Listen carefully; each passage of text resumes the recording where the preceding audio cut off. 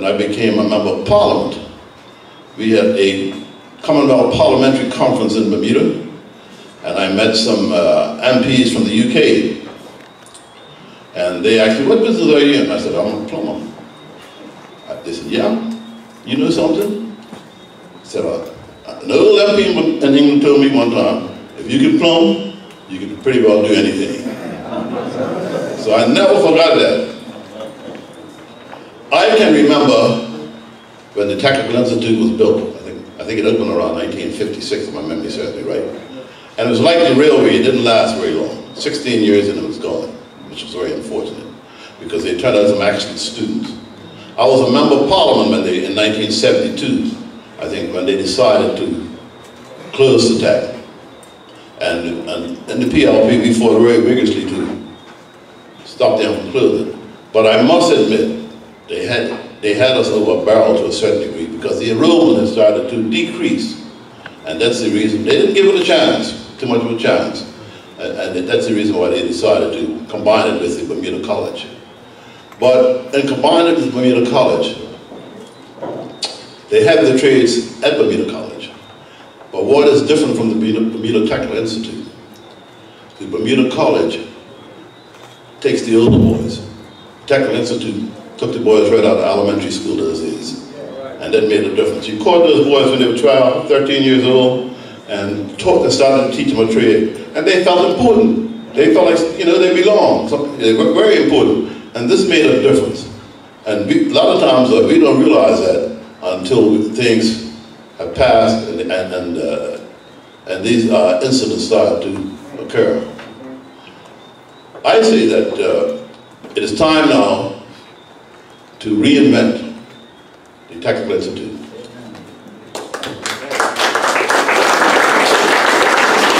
And I would like to see a committee get together to start working with the government to bring back technical education in Bermuda. It shouldn't be very difficult at this particular time, because government have a lot of vacant buildings around Bermuda, which could very easily be used for a technical institute. They need some of them need a bit of fixing up and some equipment put there. But it shouldn't be any major, shouldn't be a real major project. I don't know too much about the curriculum at the Technical Institute because I didn't attend. It came after my time, really. But I'm sure that the gentlemen that attended Tech, they could very easily put together a curriculum. And nowadays, the computers and IT and the rest of the stuff are all so important. I know they'd be involved in an institution like that. So when these kids, when these children, young men, finish the Technical Institute at 18 years old, 17, 18, 19 years old, they'll be prepared to go into society and make a valuable contribution to society. So I'm only hoping that the impetus that started now, and these young former tech students form a committee, get together with government, and get tech started. I thank you.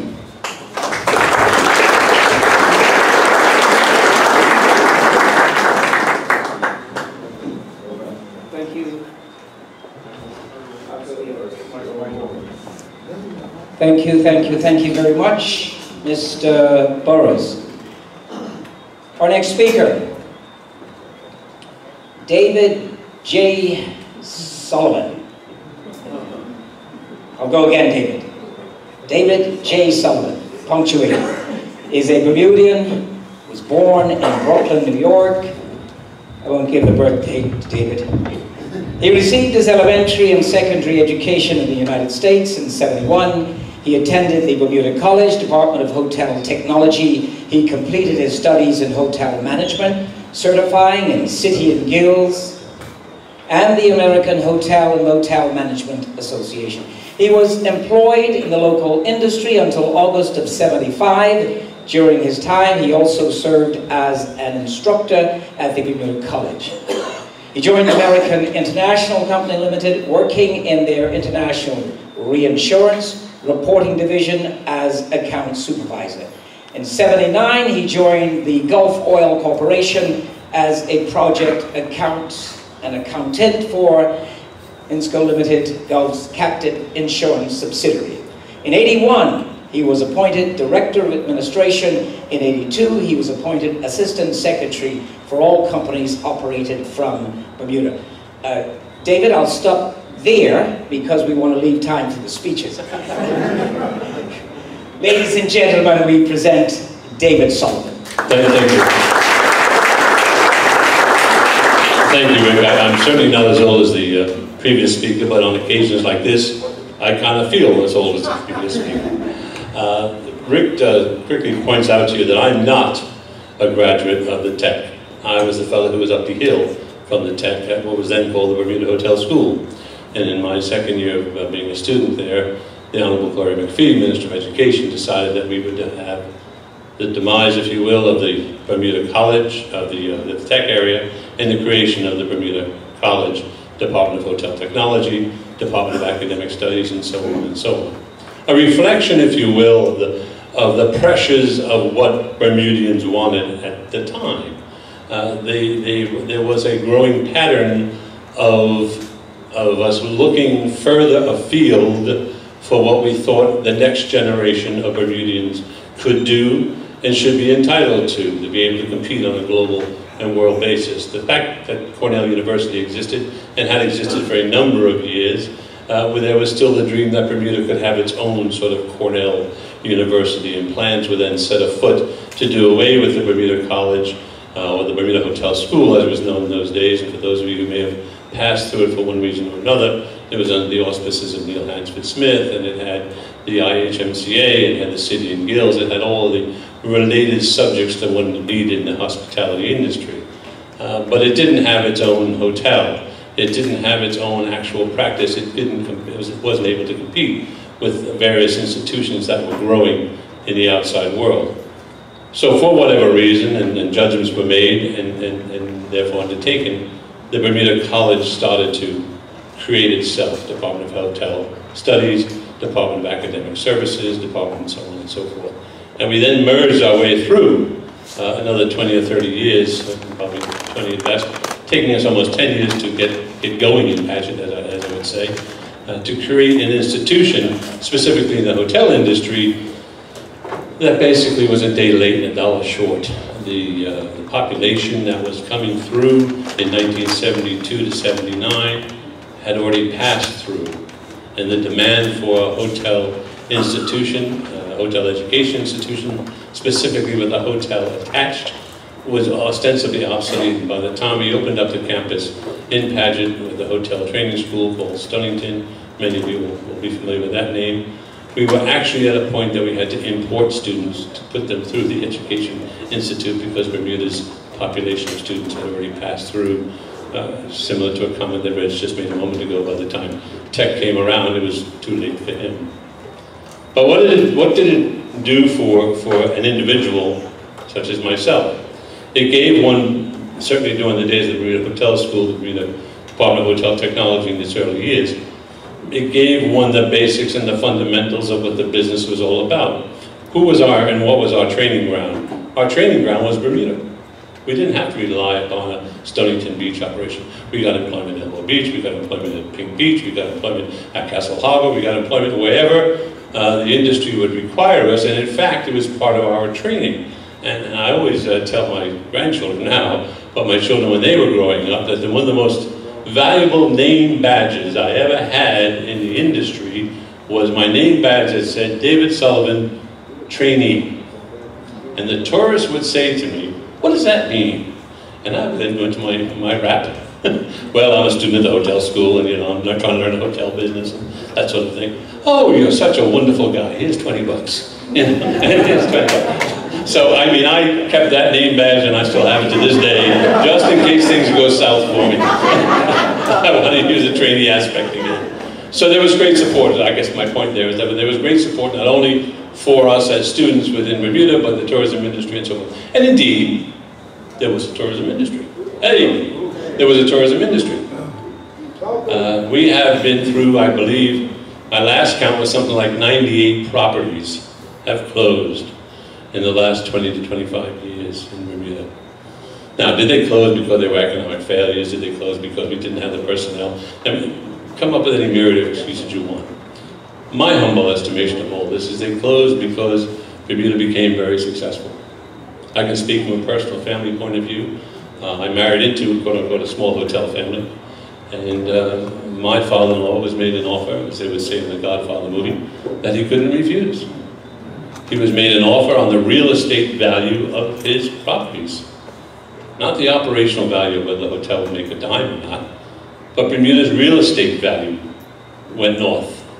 And a lot of businesses were just basically oversold by their asset value, not their operational value. So a lot of our small guest houses and cottage colonies and so forth went the way of Bermuda's success to the detriment of its profession. I don't think that there would be a wild comment to say to you that if you ever drive through the parish of Warwick in particular and look at the density of homes that are in that parish and had the same ability to drive through that same parish some 50 years ago without the density of the homes, you will know that the hospitality industry was the reason why those homes were built. So it satisfied us at a time in our economy when it was required. So where are we today? We're at a time where we still have a population of people who are needing some attention. They're not going to be the boardroom chairmen, they're not going to be the actuaries, they're not going to be the high-priced neurosurgeons, they're not going to be the heart surgeons, they're not going to be all those things that many, many Bermudians have not only aspired to, but have been successful at. We still have a population of people that need employment. And we still have a need within our society for skills to satisfy that employment need. And our experiment into trying to meld it into other institutions or to make it a sidebar to academia has not proven well for us. We need now to go back and relook at how it is we can make vocational professions honorable again. They are not servitude. They are of service to what the population requires. And if you think it's a weird thing to say, think of this at 2 o'clock in the morning when your pump blows up, and unlike Reggie, you don't know a damn thing about plumbing. The plumber became just as important as possibly the heart surgeon you might be later on in your life. I'm here to support the aspect that vocational training is an honorable profession. It has stood Bermuda well for 400 some odd years. We need to get back there. Thank you. Thank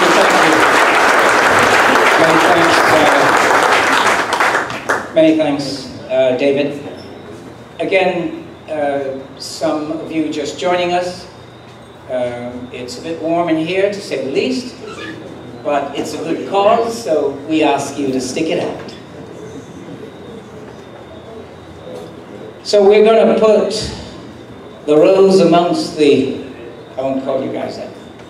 So nominated in 1984 by the National Education Association as a future outstanding teacher, Shawnette Sumner has fulfilled her childhood dream of being an educator for the past 32 years and has enjoyed every year of it, so she says, after spending 20 years in public education, the capacity of a primary, middle, and of course a high school teacher.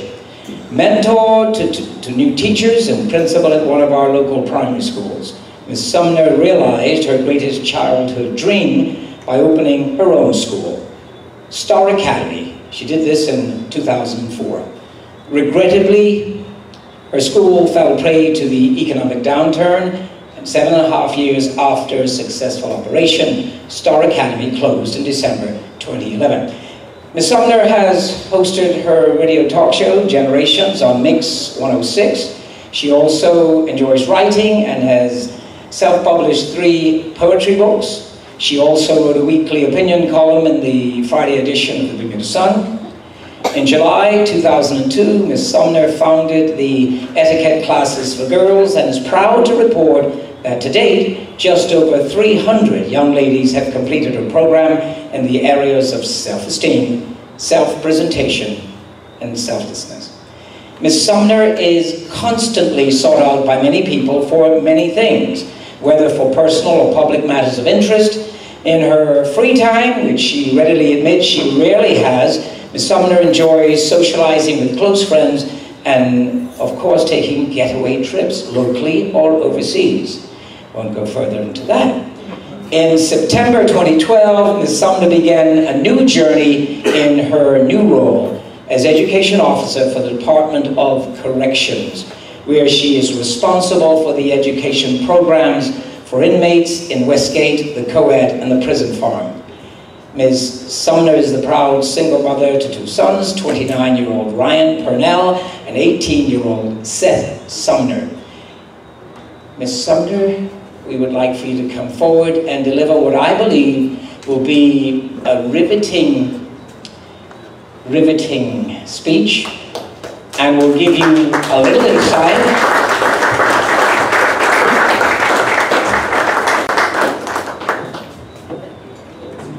We'll give you a little insight. As we said, she works within the corrections facility. But as we all know now, there are many very young men in that facility. Lifers. They are expressing, and we need to listen a bit, many things. What would have stopped them from going astray? And again, no taking away responsibility, but we hear some things expressed to Ms. Sumner in their own words. Thank you. Good evening, everyone. Mr. Richardson asked me to be a part of this.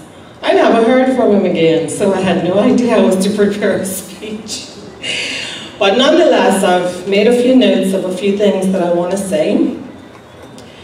As he mentioned in my bio, I do love teaching. It's all I ever dreamed of doing. 32 years into this, I still love it. I absolutely love my job. I have people that will say to me from time to time, how on earth could you possibly be around those people, meaning the inmates?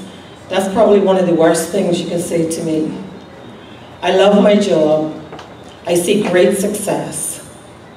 And I think if there's one thing I want people to understand is that if that is your sentiment, most of them will be back out to live amongst us. So the question is, what do we do about it? Because locking them up, feeding them bread and water, and throwing away the key will not work. As much as I absolutely love my job as an educator, I'm extremely frustrated because over 32 years, I have not seen things get better. They have gotten progressively worse. It's very frustrating when I and people like me who are very, very passionate about what we do constantly have to deal with red tape and bureaucracy when many of us do have solutions. It is very frustrating, very frustrating.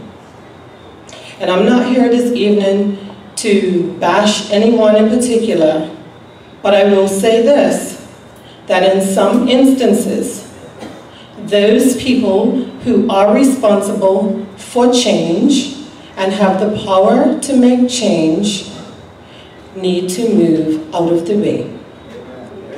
It's just that simple. Being in position year after year after year after year after year and watching things steadily going downhill, it really doesn't take a rocket scientist to figure out what needs to happen.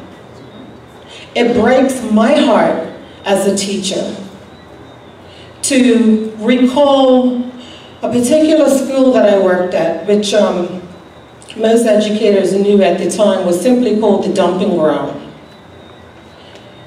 And there were a few of us who continuously spoke out about the manner in which these young people were being taught, particularly the males.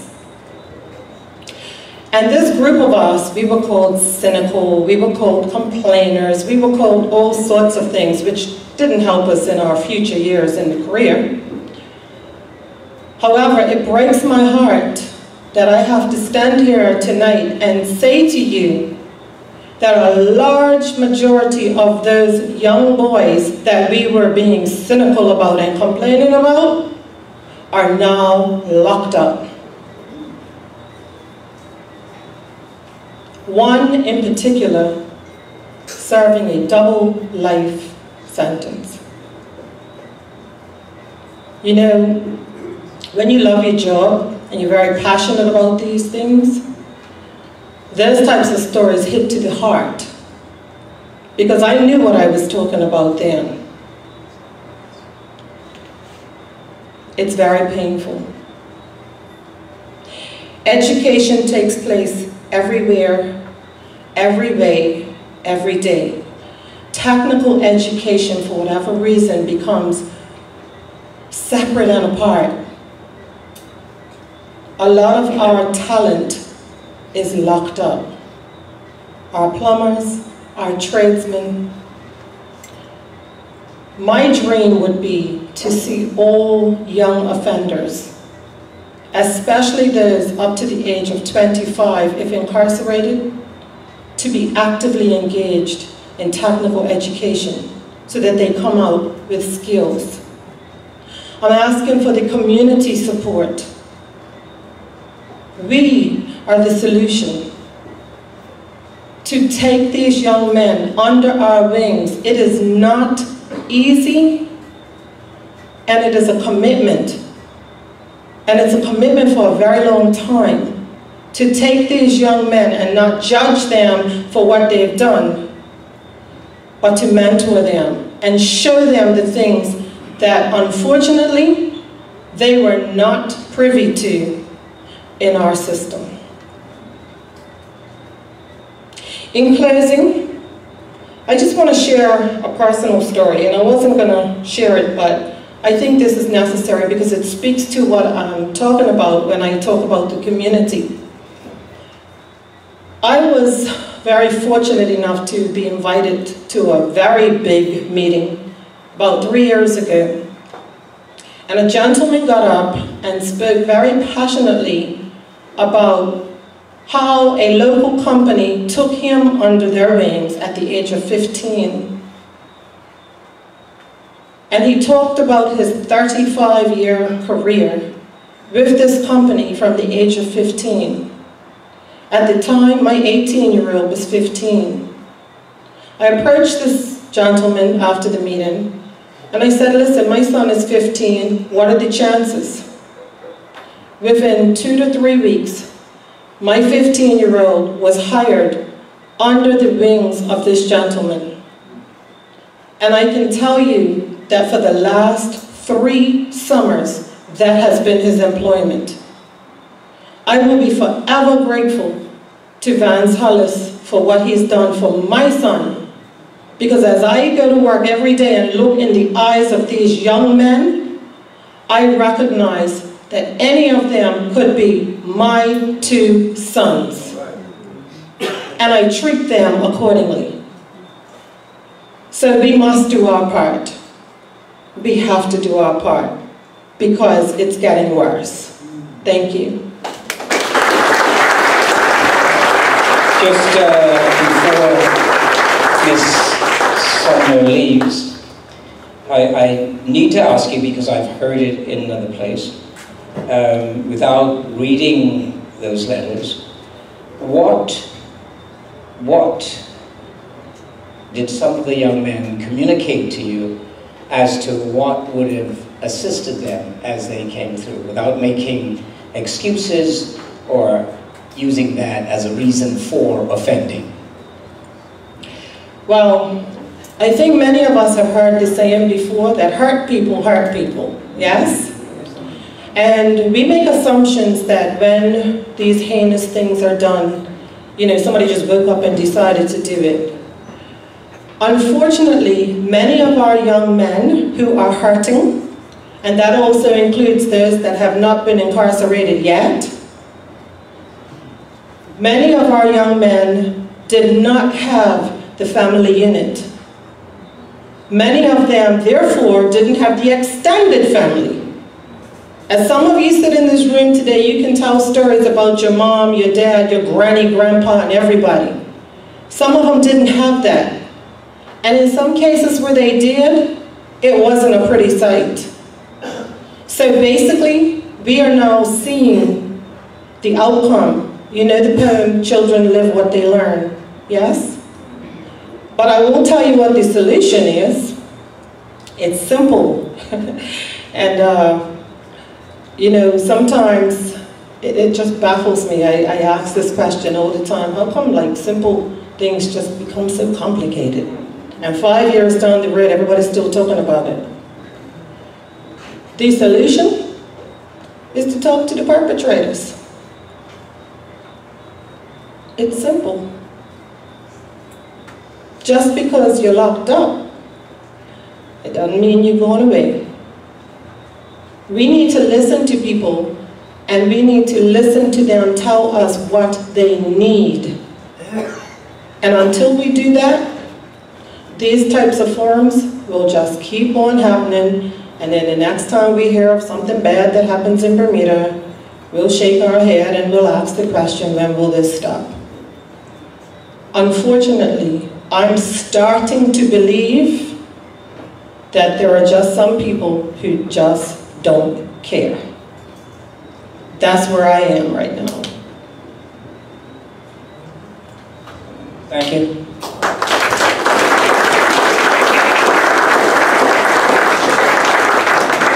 Just adding to that, though, the fact that each of you have come out tonight to help us as the Bermuda Tech alums begin this process, not just with us, but with each of you. So it's good to see you, and we believe that you care. So, ladies and gentlemen, we are pleased to have on our panel tonight a giant of a man in the context of labor matters in these islands. One who really needs no introduction, but I will continue, as his presence here tonight is a testament to his dedication to the cause of the labor movement, also in training and an eye on the future. I dare call him this. Brother Otti, as he's known, was president of the BIU during the height of the modern day movement, has been a labor man all of his life, continues to give back during his retirement. The Honorable Otti always stops to inquire of the everyday man just how he's doing. He has a genuine concern for the dignity and the well-being of all workers of all persuasions. He has occupied a seat in the Bermuda Parliament and has represented labor globally at conferences at the highest levels, meeting with international labor leaders and heads of state. We expect to hear his views on the current state of affairs in the job market and what he believes must happen to guide us through these challenging and trying times. I might say that I used to interview Otti, and there were two things there. A bit of fear, never knew what he was going to say or how he was going to go about it, and much respect for the icon, the Honorable Otti Simmons.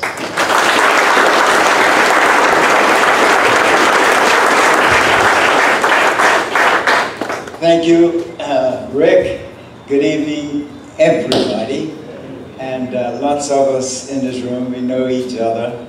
But what I want to know is who attended the Bermuda Technical Institute. Wow, look at that. Look behind you. Hold your hands up, you guys. and girls. Thank you. Thank you.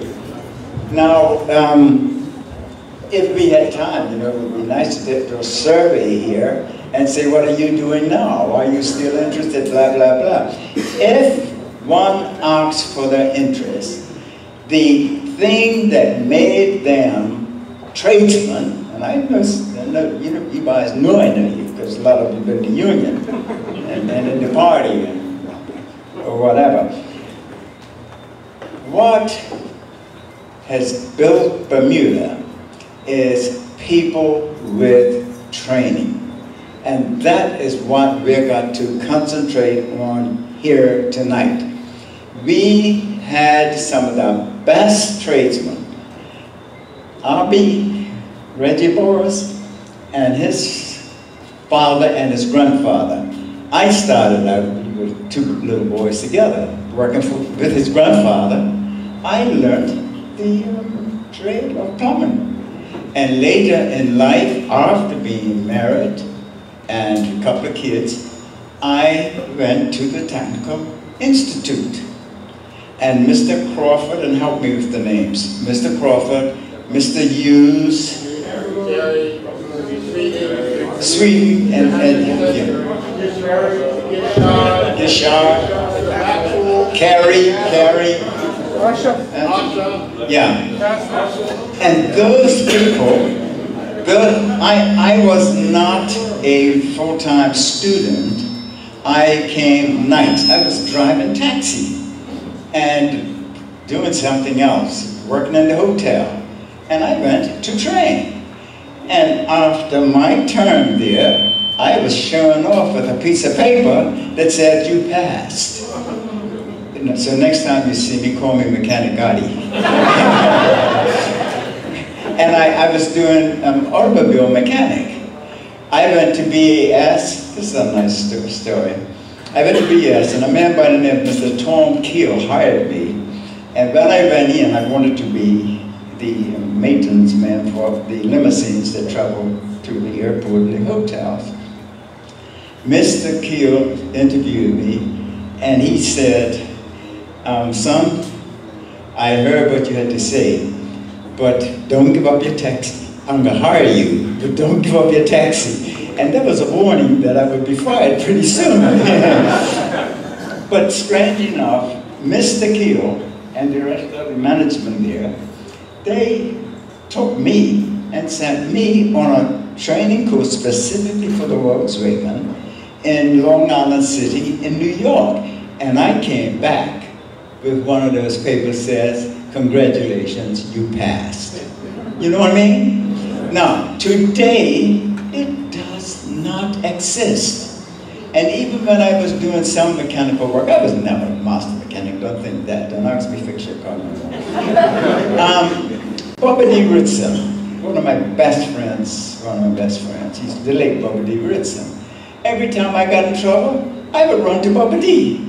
And when I got in trouble with plumbing, I'd run to RB. You know, and it's trade and mechanical skills taught to you. It's vitally important to you, the individual, and it's critically important to the nation. I came here to make a brief speech, and I'm going to say now.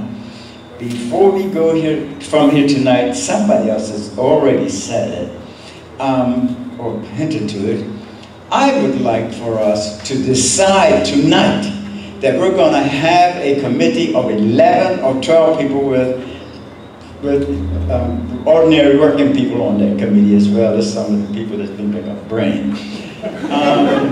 You know, and have a working group and let them go to work for 3 to 6 months, interviewing people, looking at the history of the Bermuda Technical Institute, looking at the Bermuda College, which is supposed to have replaced the Bermuda Technical Institute, and it's done a very poor job. I've been involved in training all over the place. Bermudians have lost out a lot. when we were in the union at the negotiating table, one of the main things, apart from wages, that seemed like it was very important too, but was training.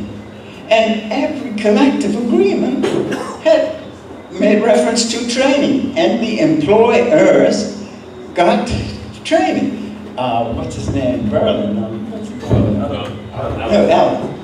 Alan Berlin used to come at the BIU when I was at the Bell, not the building we're in, not one of the old buildings, you know. Alan come over there and push for training. And a lot of the guys that were around in the 70s and 80s, when as soon as the technical, the hotel school opened, or the college, these guys went over to train. Fellas, some of you here may have been trainers over there. So I would like to propose that before, Rick, the meeting is finished, we have a working group of a small group that would go to work once or twice a week on planning to open a technical institute. It is needed. Thank you very much.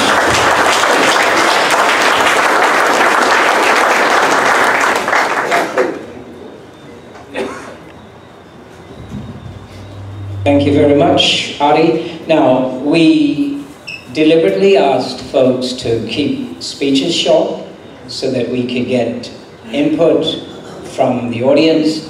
We have some of our tech alums there, and we want to have them field some of the questions in this segment before we go to our next segment. And I mentioned we have a young man, Roger Todd, coming up. We have Anthony Webb, who will relate his experiences with the guys who are in the street.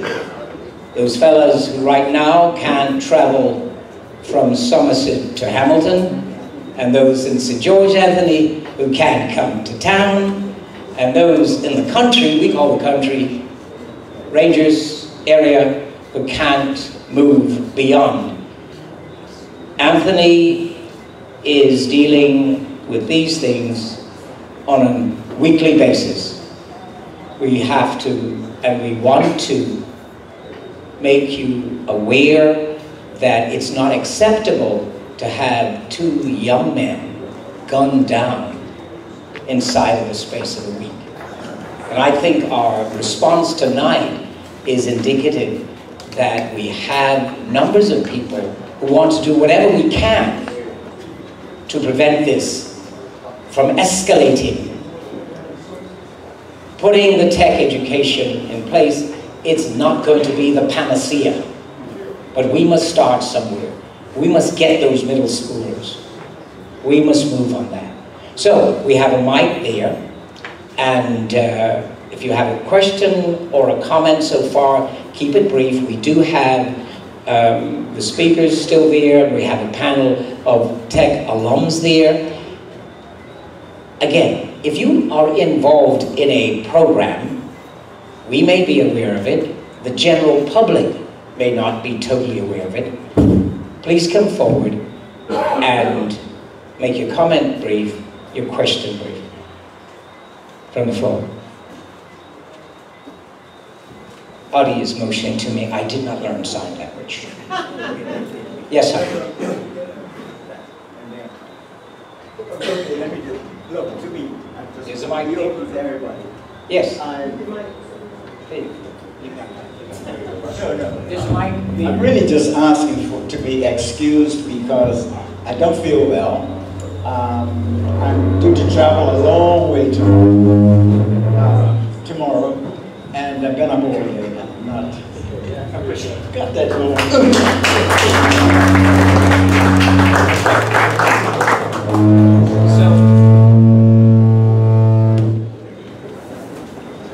So you got me now? Can you hear me now? Good. No, as Mr. Simmons leaves, we want to give him a round of applause.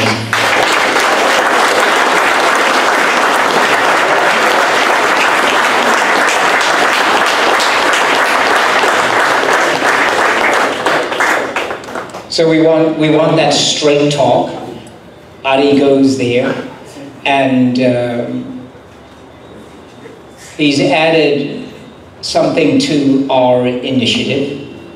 I see a young man in the audience there. We spoke the other night, and he told me of his endeavors to find work after getting skilled, and that too has led to some of the problems.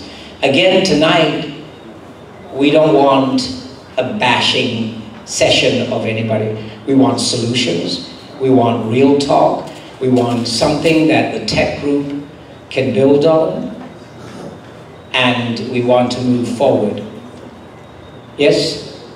Good evening, everyone. I'm Carol Bassett, and I remember the staff meeting in which I sat when our principal, Dr. Marsh, read the letter that said, effective September whatever, do not send any more students to the Technical Institute.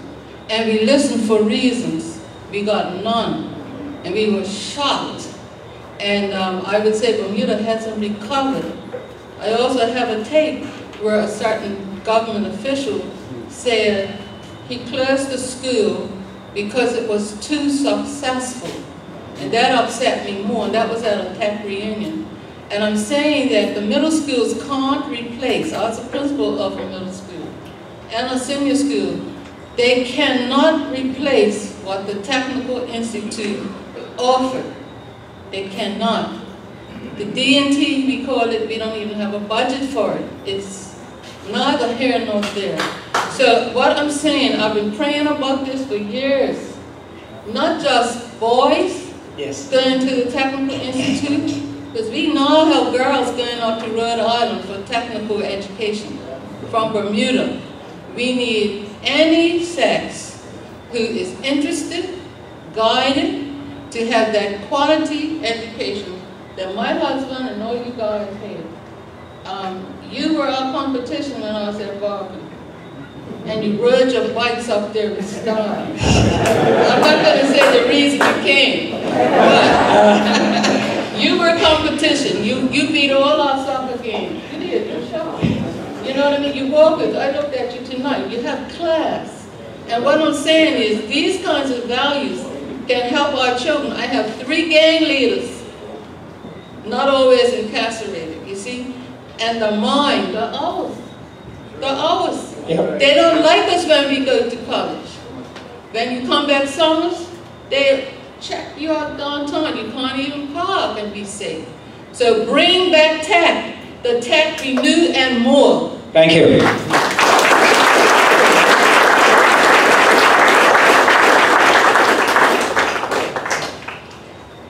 I recognize the floor. Good evening. I will be brief.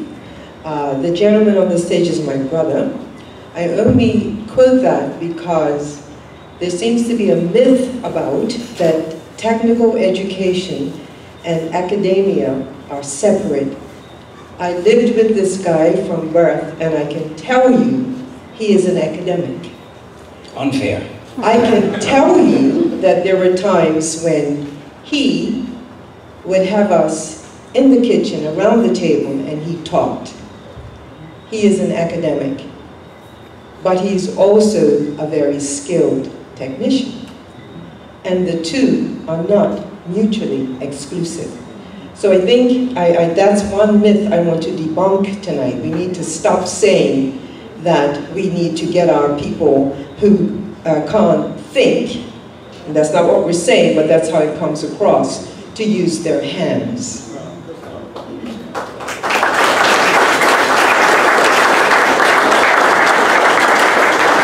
In terms of what I am doing, along with a group of people who were part of the SANS mentoring team, we have a group of students that we followed, boys, from middle school, M1.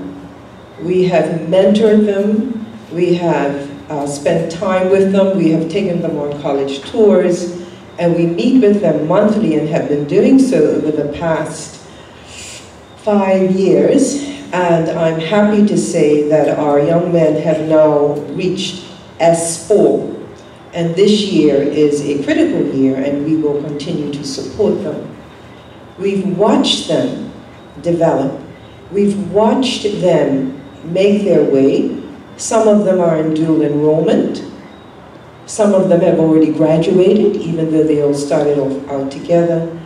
And some of them live in Gulfstream, and they are struggling. That's all I'll say. Thank you. Thanks much. Young man and young man, you can line up.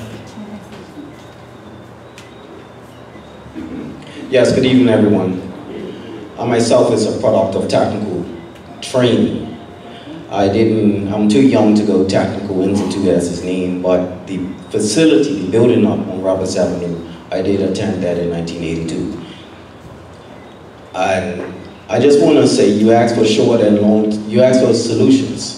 I just wanted to share just a few solutions. Short and mid and long-term solutions. Short-term solutions. When I happened to, I call this place Home Depot, that's Tynes Bay Incinerator on Palmetto Road, and also at the airport. Happened to go to both facilities from time to time.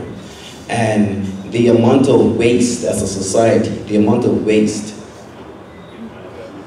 air conditioning units, cycles, dehumidifiers, televisions, computers, you name it. It hurts me. And when I see what happens, especially our young males, especially our young black males that are falling through the cracks, that particular, it's something missing. It's their conduit of utilizing what we know as waste is definitely missing. So one of my suggestions is the waste, what we consider waste, air conditioning units, whatever it is, to get these units before they hit the rot, get them into the schools, even before they exit someone's home, get them into these schools, so that our young males, especially, I have a passion for our young males, can work on these things. I think, as the sister talked about red tape in the education system, that is a serious issue. What happens is we put our students, especially our males, in front of a classroom lecture setting for 30 minutes. They don't have that attention span.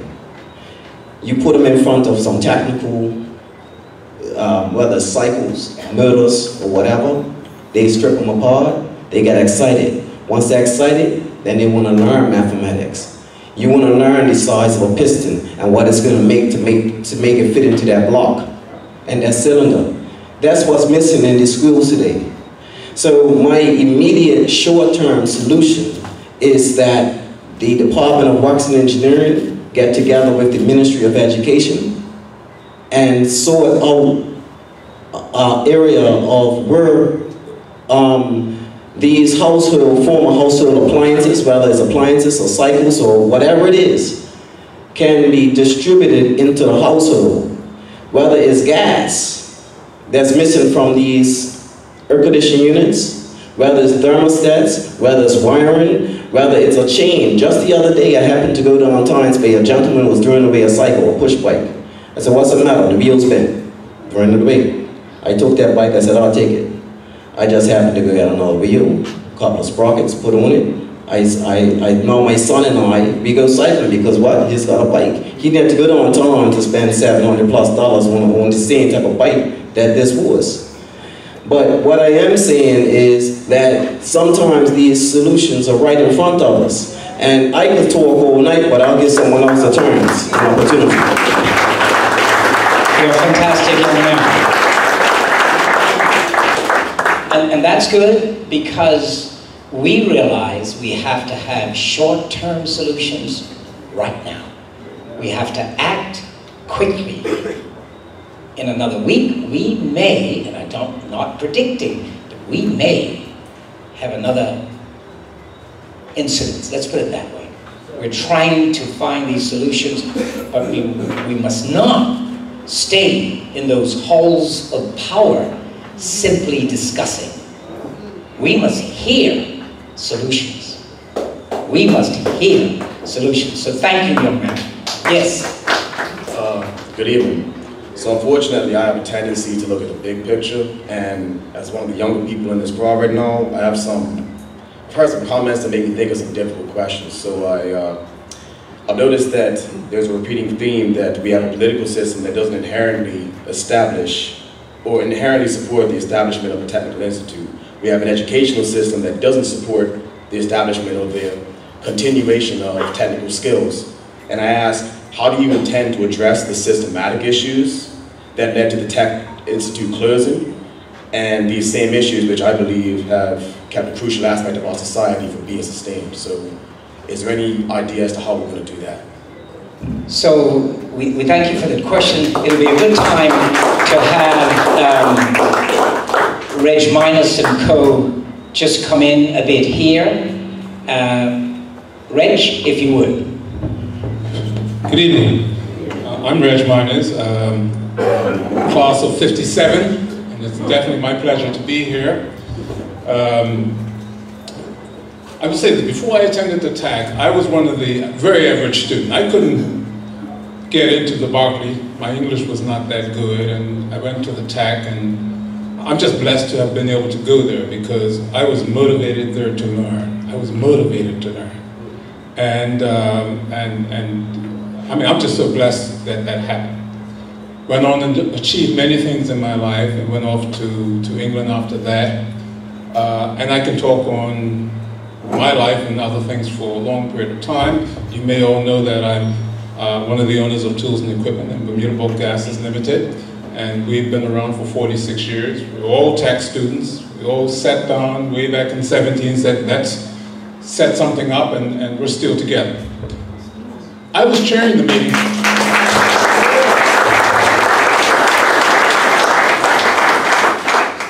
I was chairing the meeting when the lady got up and she said that the tech closed, and I know Rick might have been sitting next to me because I looked back and I saw Rick's a news media guy, and I was surprised that that statement was made.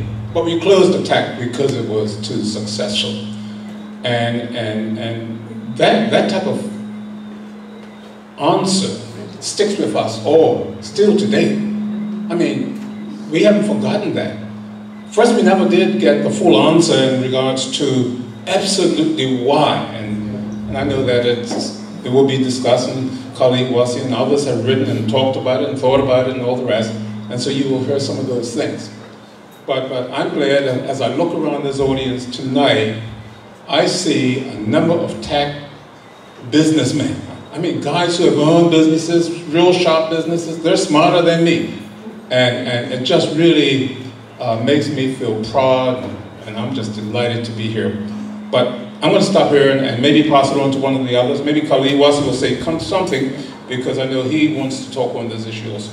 Well, one point for us, Khalid, I know you want to talk on concept and all of that, but what we need to do first off is to speak to that young man's question. We need to speak to that because unless we are successful in our lobbying, our meetings, and all of the above, we will be talking. So we want to move this from just talk, and it was great. It is great to see and to hear on the news this evening the head of the construction industry.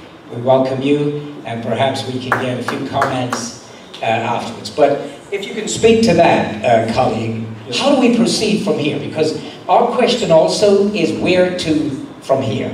And some of our colleagues do have that, and they have an opinion on that. We ask them to be brief at this point. We've got some interesting people also coming forward. Khalid. Yeah, good evening, everyone. And believe it or not, Rick, I was going to answer the question of the last two speakers. Nice. And I would begin by saying one of the things we would want to do, or would need to do, is to incorporate some of the ingredients of what made tech in the first place. And when I say that, I'm not just simply talking about the machines, the equipment, the teachers, and everything else. But what was going on? I mean, we are here, most of the people here can relate to what I'm talking about.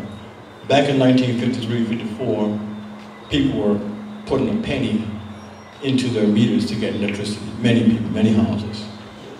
Shilling. No, I've seen pennies. I've seen pennies. I've seen pennies. Okay. All right. Well, anyway, there's a live audience. They got real memory. Right. So anyway, and you would probably also know there was probably about 300 or 400 cars on the road total. That you could stand on the streets and almost have a cricket game, because that was it. You go all along Parsons Road, Kirwan Avenue, in the morning, and you could smell it. There were no toilets, there were inside toilets, and most of the outdoor toilets. So the industry understood that Bermuda was about to go into a technological swing with new things, new products, cars, air conditioning, all these things were coming on board. They were just starting, they were just beginning. And the question was, how are we going to service it? How are we going to deal with it? So the part question that was answered by Rick earlier, were they visionaries or social engineers? It was a bit of both. And I would add to you that if you're going to do something now, it would have to be contemporaneous, it would have to be current. You would have to think of where technology is today. You would have to get the industry, everybody who needs technology. In fact, everybody needs technology today. Whether it's hotels, whether it's reinsurance companies, whether it's construction companies, whether it's motor mechanic companies. They all need technology, and what we need, and that technology needs to be sustained. So part of the solution is to bring the industry together to be a part of this process. We need a steering committee of 11 or 12 or 13 or however many people we can get out of this initiative to drive it forward. But to wait to get it and get the momentum so that we can actually develop these syllabus, which is current in terms of technology, then you need the input of all these companies and everybody else. So it's almost like going back to EPT in a sense, the Educational Planning Team, which did the rethink back in 1990. So I disagree with the point that was made about Laura McBee, and I have nothing against her, she's a cousin of mine, and but the issue was not an issue of vision back in 1968-70 when they made the decision to close Tank. The issue of vision was in 1953-54 when Bermuda was entirely segregated and they needed to build an institution that was combined, that was going to satisfy, and the issue of duplication and multiplication of build this facility here and have it duplicated in 5 different places, it made no sense, it made no financial sense. So they had this one combined school. And it was an absolute failure in 1968, 69, or 70, whenever they made the decision. They made the decision before it was closed. It was a political decision. And all the elements of it looks more political than it was visionary. The difference between TAC and the succeeding issue is, as mentioned, these were young boys who started at 11 and 12, and for the first 3 years of their education, they were taught all the technologies, whether it was motor-related, metal-related, welding, woodwork, every area of technology, and it's supporting chemistry or technology, whether it was wood technology, metal, what type of metal, all of that was taught to these guys. By the time they would hit the 3rd year, they made a choice to go one way or the other in concentrated training. Now when they graduated, we weren't perfect mechanics or anything, but they were trainable on many levels. And just take one thing and leave it. Take Balco as an example. Balco, you know, you need linesmen. Balco also needs to have people that can go inside and work on the engines and all the turbines and all that kind of stuff. Then they also need individuals that can listen to the engines and be able to interpret the data to determine what's going on, what's happening in terms of the loads, too much load, not enough load, whatever the case is. Then beyond that, they need individuals who could look at the data of all these things and say, systemically it's not working. We need to change the system. Now, what tech did, it provided the industry, and take Balca as one, with individuals who could fulfill every aspect. They can go in there and become linesmen, go into the motor mechanic area and work on the engines. They could graduate towards dealing with the technology, go on, and we produced one guy who died about 3 or 4 months ago. You got 1 minute. And he was not just the best in Bermuda, but one of the best in the world. So the technical education provided the base so you can go to all these things and go right to the top. So as Beverly said, it was not a bunch of individuals who, because they couldn't use their heads, we had to teach them how to use their hands. These were individuals who were taught, and you could take and rise, they could rise to any level they chose. But anyway, sir, the answer to it is to bring together the industry along with a plan of how we introduce it, whether you introduce it multiply throughout all the schools, so all of them had the disciplines, or whether you actually create one school. But I think may be highly competitive because it may have a lot of pressure trying to get everybody into. But those solutions, I think, will be better worked out with a combination of industry and people. And thank you.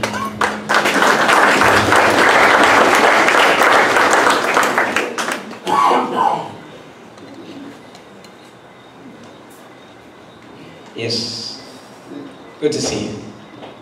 Thank you, Mr. Richardson, everybody at the head table, and all the assembled public interested. I'm Charles Dunstan, for those of you who don't know, current president of the Construction Association. I'm here more as an interested party, a tradesman, but I've heard some really good comments tonight. Backtrack a little bit. I was in a meeting with a gentleman recently, and we were talking about trades training, we were talking about education, and he brought up the topic of the Tech Institute, and that there was an association as such of alumni, and I was fascinated to hear this. So where are they? Who are they? I need to meet these people. We need to connect. The Construction Association, I think, has been on a bit of a meandering mission for quite a number of years. And in the last couple of years, during my tenure, we've come to realize that that has to stop. We need a clear mission. We need a clear direction. And one of the biggest problems for me as a tradesman and an employer is lack of skilled labor. And I look around the industry and I work with my peers, the guys who really know their stuff, the local guys who really know their stuff, all came out of tech. It's a fact, and unfortunately, they're a dying breed. They're on the back end of their careers. We need to capture that knowledge now, and we need to move with it. So I guess I'm here to say that the Construction Association wants you. We want to hear from you. We want to talk to you. We want to be part of this committee, whatever it is that's going to happen. We have a plan for technical education in its infancy, but we have a plan. Some of the comments that these gentlemen made were spot on. We need to take it to the youth. We need to take it practical. Ms. Sumner, we want to be part of the Westgate curriculum. We have been a little dabbling and working with Ms. Grant and seeing some real success in very small batches, but we need to expand it. We've been on a mission over the last year or more to go around the island and inventory, if you will, all the various disparate groups, programs, people, and it's been a fantastic journey. We've met so many people that have so many great ideas and so much passion and so much energy, but everybody's doing something and they're going in all different directions. No one's bringing it together, no one's controlling, no one's acting as a catalyst, and I think one of the key things we've learned, and this goes back to this gentleman's comment about bringing the Ministry of Education and Works and Engineering together. Well, if we will wait for that, it ain't never going to happen. We will never get anything done, and I think we learned that a while ago. We cannot wait for government. Yes. Government are not dare I say, qualified to pull that together. Yeah. They are there to act as a facilitator. We will go to them and we will get out of them what we need, but we have to do it. We have to do it. Okay? That's what I And I'm here to throw my hat into the ring and say, we have to do it. I want to be part of it. Hey, great stuff.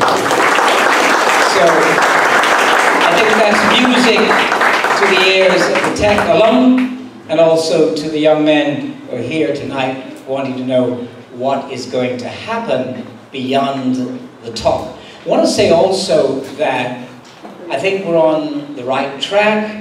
I see way in the background Dr. Rudal Tankard. I saw early on Dr. Lou Simmons. I've seen Bermuda College reps here. I've seen industry reps. What we must do now, each of you must go into your respective camps and let them know that it's time to move. There is an action plan. We, Tech alums, stand by to be resourced. And we certainly are not about to give this up. As I told a young man who greeted me the other night. We heard Mr. Dunstan. It's been discussed behind the scenes. It's time to bring it out front and center. It's time to let the single moms and others know there's hope for their kids coming along. I see our chairman, Dell, looking anxiously at the time. So here's what we did. The cathedral trade-off is they didn't provide us with air conditioning, they provide us with more time. So we want to get the comments and the questions, make best use of this night. We're capturing it on video, not just to put little sound bites on television.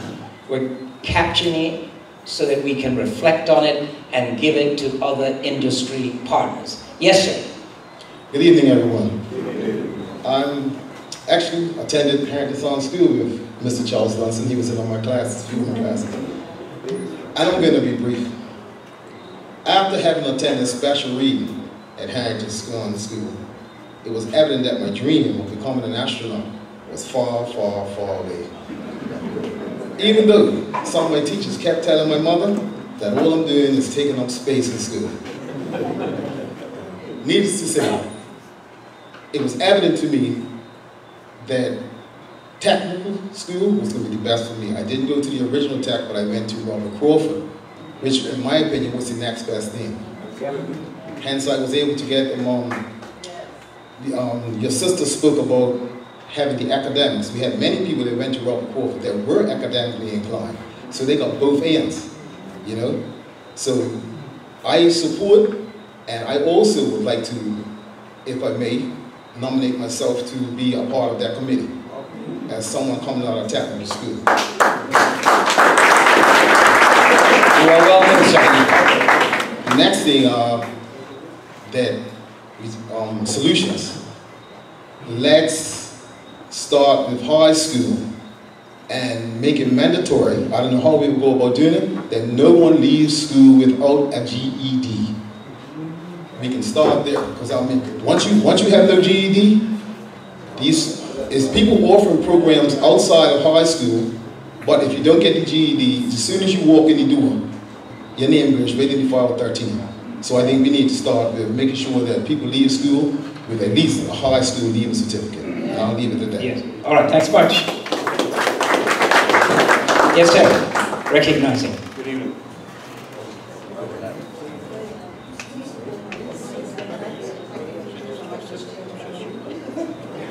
That's very gracious of you, sir. Thank you so much.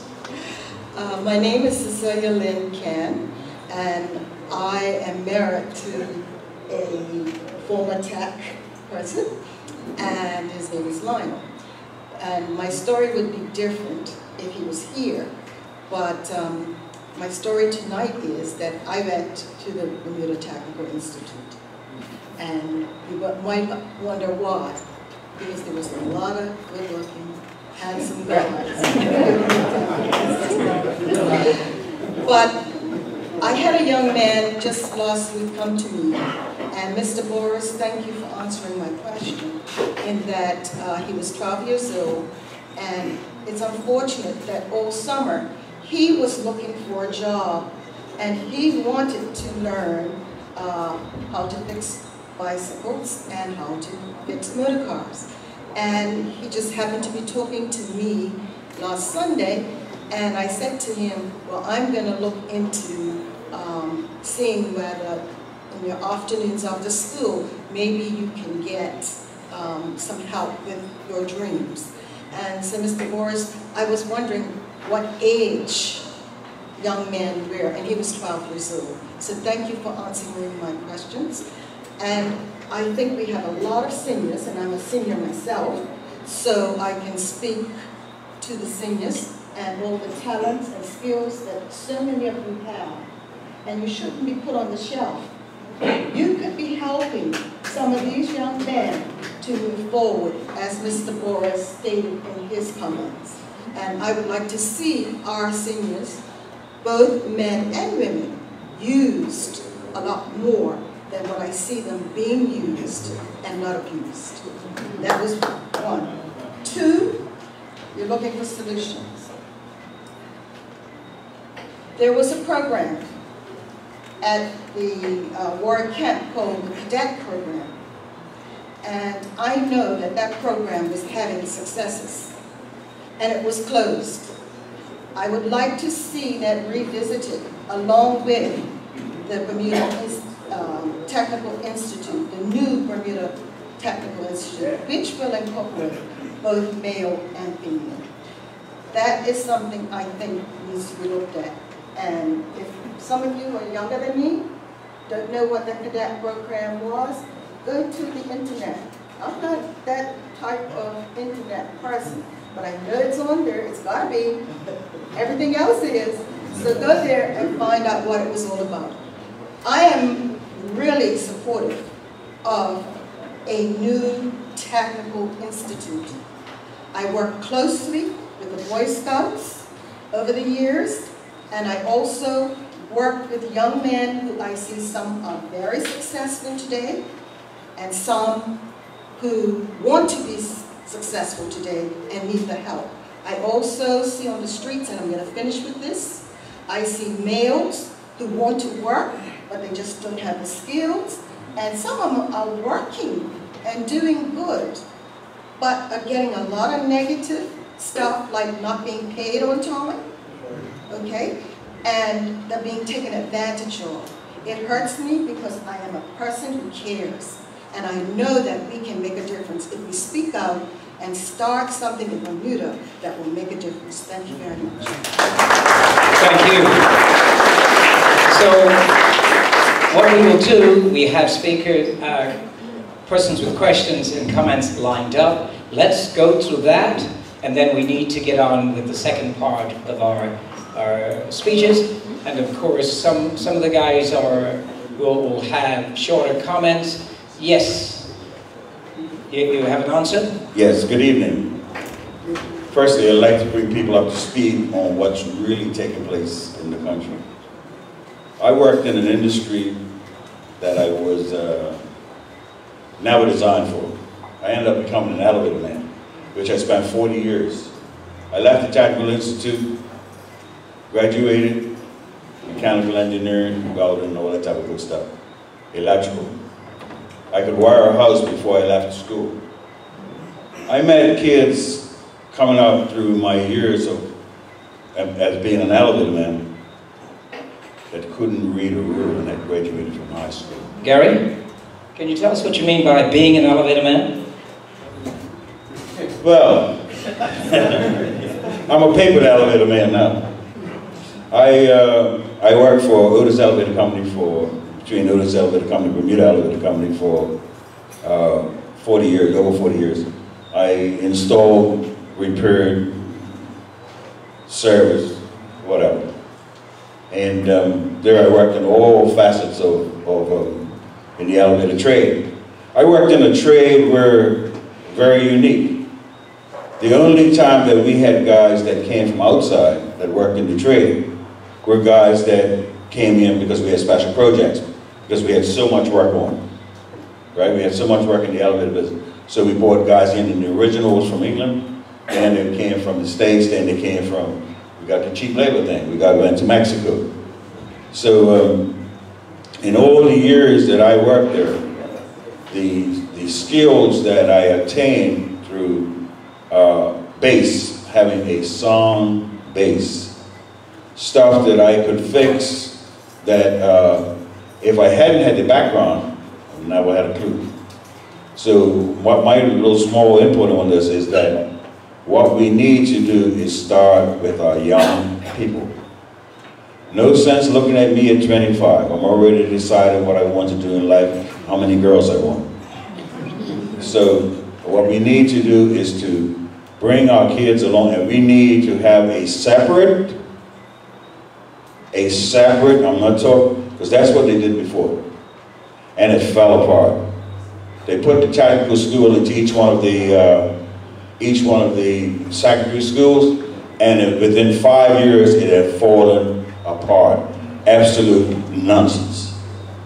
What they need to do is to have a technical school built and designed and with principles. And that was the other thing that you could ask Mr. Daniels or Mr. Rick Richardson. When you went to Technical Institute, you also developed principles.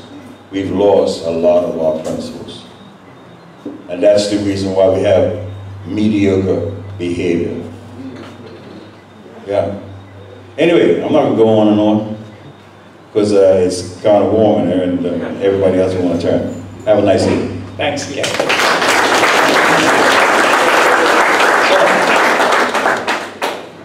Good evening, everybody. I am not a product of the Bermuda Technical Institute, but I am a product of technology. And I'm here to lend my support in whatever way I can to resuscitate a technical institute. But we've got to ask ourselves a question. What am I doing? Or what have I done? Okay. And I'll answer that question for myself. I have been in Bermuda for about 10 years. I've had various jobs, totally underemployed. But that's another story, we won't go into that just yet. I started off a Bermuda Robotics Club. Up the hill, most people you know, spent a lot of money. And we just had mentioned how the equipment that was there, the technical part, had gone to waste. I started this club. We went from Berkeley to Cedar Bridge. I approached the Pembroke Parish Council to see if we could utilize their space. A lot of people made nice sounds. I went to Bermuda College to say, hey, you've got a lot of space there. We would like to set up a tech shop. Okay, it's a little different from the Technical Institute, and the tech shop is designed so that people who are retiring from the trade can lend their hand and each one teach one, and they'll learn variety of trade. Okay, we can't limit it to just air conditioning or motor mechanics or whatever. So with that said, let me give you my background. Okay, I started off life at Keele University in England. I developed the cochlear neuron. Okay, taught a lot of students, I won't say them kids, a lot of students about electronics. So my passion is electronics, which is part of technology every day. You know, you take whatever you like. There's an electronic board somewhere, and I've been trying to set up an electronic repair shop. And by the way, I am a frequent visitor to Tynes Bay, otherwise known as the Sears Roebuck of Bermuda.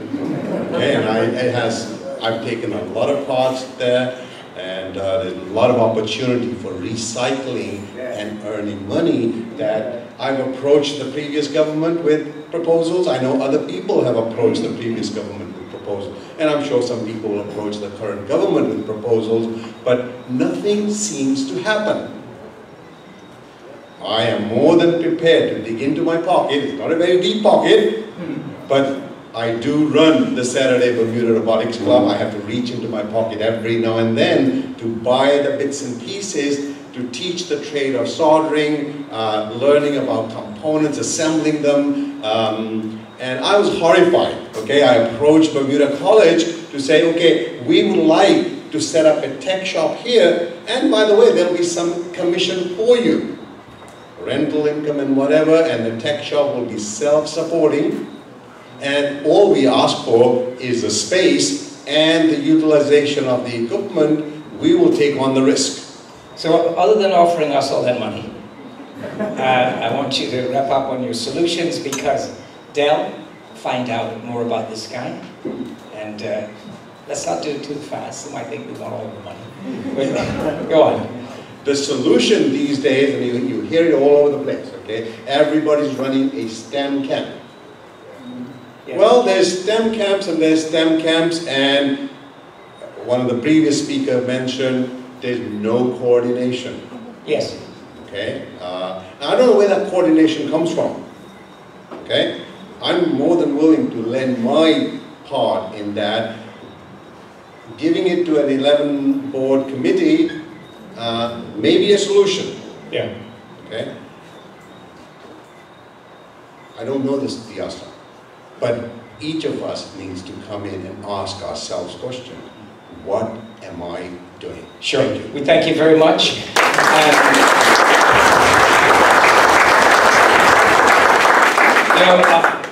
The Honorable Adi mentioned 11-man committee.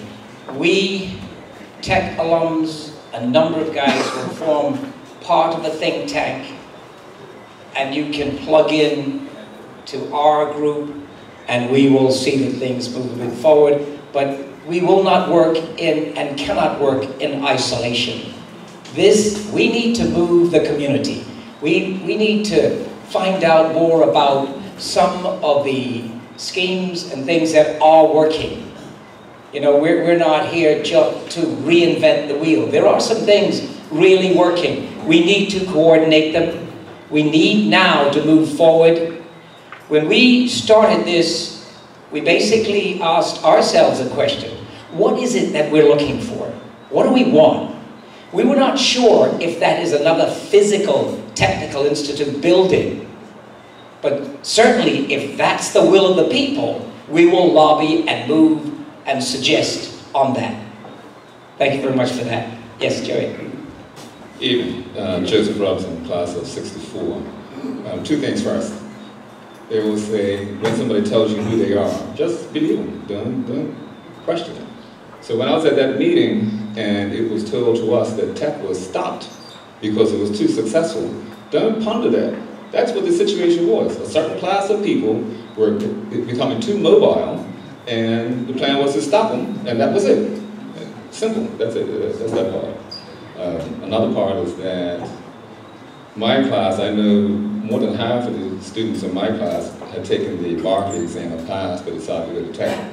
So when we get to the little thing about academics and all that, let's be very clear about that part.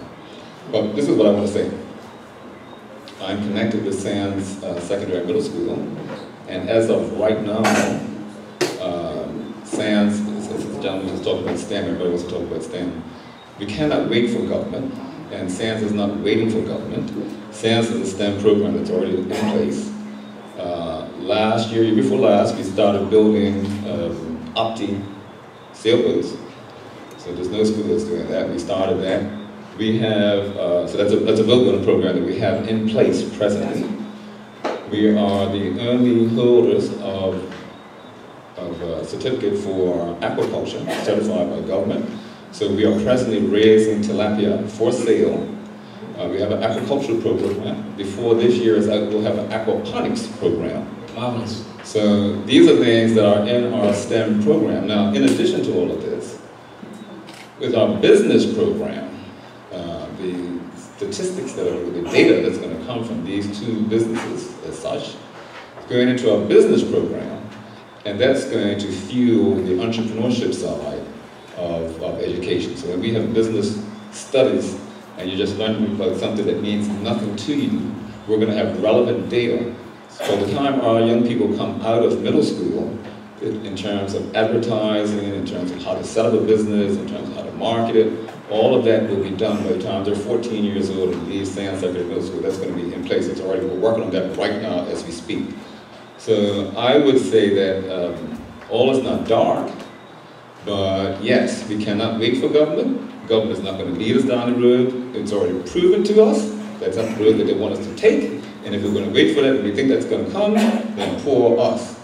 I think most of us here are really dissatisfied that we have not done anything in the past 60 years towards this thing that we're working at now. I would suggest and invite anybody who's interested that wants to come and talk about the program at SANS. We can certainly have a think tank part. Thank you very much. Thanks, Stuart.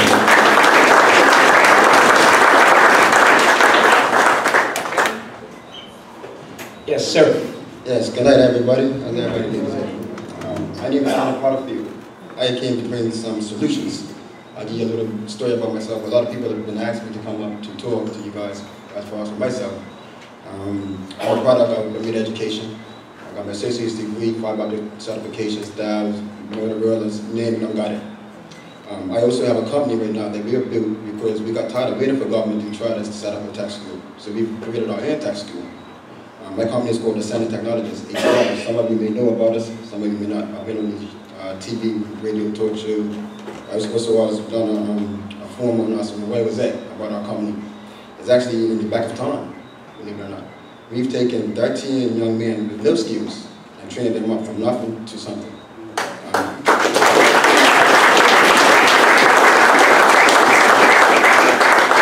We currently have a staff of 8. We have 5 vehicles. We service everybody for IT. We are also a contractor for Logic. We used to be one for Cablevision. We do everybody from the microscope to Belco to telephone company. We do everything, we name it, we do it. But we train our guys up from the beginning. I came here to offer my services and my skills and my knowledge to help you guys to create a tech school. This is something that I've been looking for a long time. I fought with the NTB back when Michael Still was there. And their bigger thing was, what happens if we have too many technicians? And I told them a long time ago that if we have too many technicians, we don't outsource nothing. We can start outsourcing some of our technicians. There are also a lot of solutions out there. But I just want to put myself forward and actually help you guys to drive forward because I do technology. I do Wi-Fi, internet, extenders, boxes. A lot of people know about that. And we're actually #1 in the market right now for that. Young man, thank you.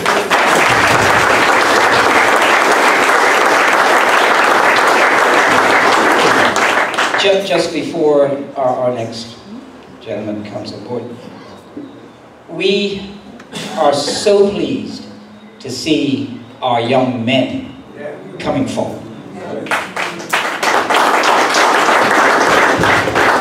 There are some fellas here who are running programs, and a part of their frustration is not seeing young men come forward like we're seeing tonight. So we want these young men to take the baton and carry it forward. We want to support. We will form that support group, and we love the fact that they've come forward. Wise head coming forward now. Yes, sir. Good evening. My name is George Burt. Many of you may see me on CI TV doing a building show. I came here this evening because I'm concerned about the building industry. I will tell you the truth, I'm not here to slam anyone, but it's 3 buildings have been going on in my neighborhood, and what I see going on there, we are definitely in need of technical training. I see chaps slating the roof. When I was out learning my trade a few years ago, I'm not going to tell you how many years ago, we were taught how to take a slate and to rub it in. All I see these chaps doing now is pressing a slate down in the mortar. I offered one of the contractors, I offered to teach his chaps how to make the proper cuts for the roof. And let me tell you what the response I got. if you teach them how to do that, it's going to take too long and I wouldn't be able to make any money. Lo and behold, before he moved off that job, he was up there taping the ridge of the roof a half a dozen times. And the back on the roof now. Point made, sir. I'm going to have to ask you to cut it right there because we've got two behind you. We want to ask you guys to be quick. Our next speaker has to leave soon, so we want to get him up. Yes, recognize him. Don't have too much time. Any Bermuda Tech graduates here do air conditioning refrigeration? Air conditioning repair? Not one? Okay. What I propose is this. What we really need, part of the solution is we need a tech revolution. If everybody that's sitting here tonight and we have air conditioning, I could probably appeal to all of you and get at least $10 from you.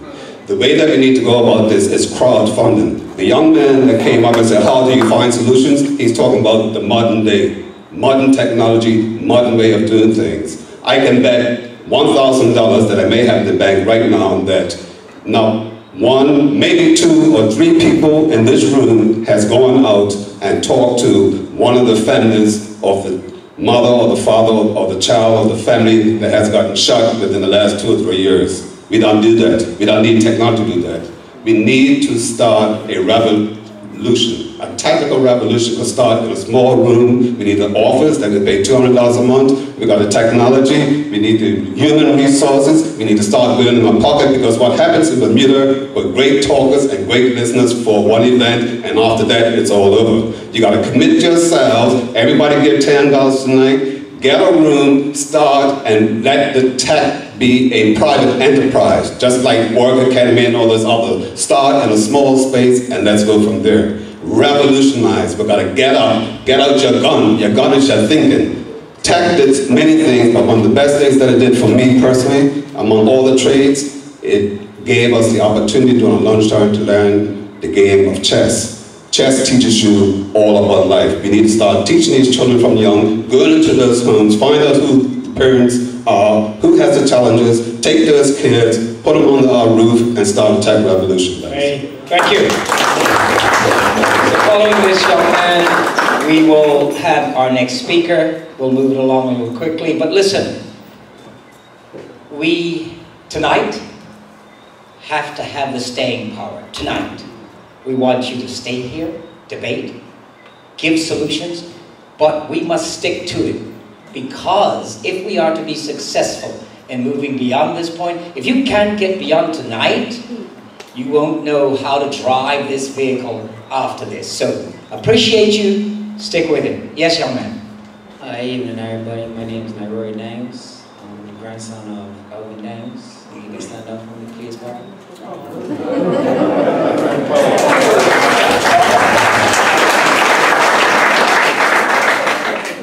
just wanted to say that I'm an example of, somebody that's been through everything you guys have been talking about. And at the age of 13, I had got into fixing bikes.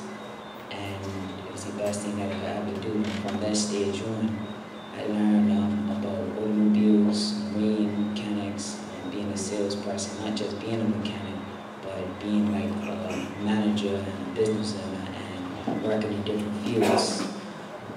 And so, like, I try to encourage young people, my age and older, and let them know that, if it wasn't for mechanics, I mean, I could have been in the streets, I could have been a gang member, I could have done this, but, I keep my peace with everybody. Everywhere I go, you might see me speaking to 5, 10 people every 2 minutes, I have people that I know from east to west. I'm cool, I can go wherever I want. I have no problems with nobody. And I keep to myself.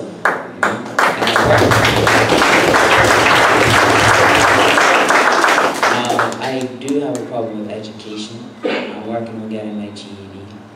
I had problems in the education world. I had teachers, some people told me that I was going to be in jail and my father. I got help. I learned to manage my anger and everything. And my mechanical skills helped me to person I am today. And so therefore, I would just like to say that, you know, I feel that if somebody were to take a student from, you know, each school or anything and just take them under the wing and just teach them automobile mechanics or teach them marine mechanics or anything like that. And I had to fight to where I get to get to where I am today. I had a lot of people tell me, you can't do this, you can't do that. Whenever I wanted to learn something, before I even went into the field, I just went online and looked up and researched what I wanted to get in because I had a passion of doing it. And I recently just connected with Alumni Construction. I had a meeting with them about 2 weeks ago, and I just told them that I was passionate about getting my heavy truck license. I was excited that I passed my test, my written exam. So we had told, and they said they were gonna help me to get my heavy truck and tractor trailer license. But I also had stressed to them that I wanted my education, and that's one thing that's helped me back from a scholarship for 40 grand from the NTB to go and to name and tap. It was very frustrating for me, and also the company that I work for, the marine company, I was capable of going away to get trained privately to fix BRP, CDU, and Evinrude machinery, and now they just came up with a new machine that contributes to aviation, which is the field that I want to get into. And I've been fighting to get my education for years, you know.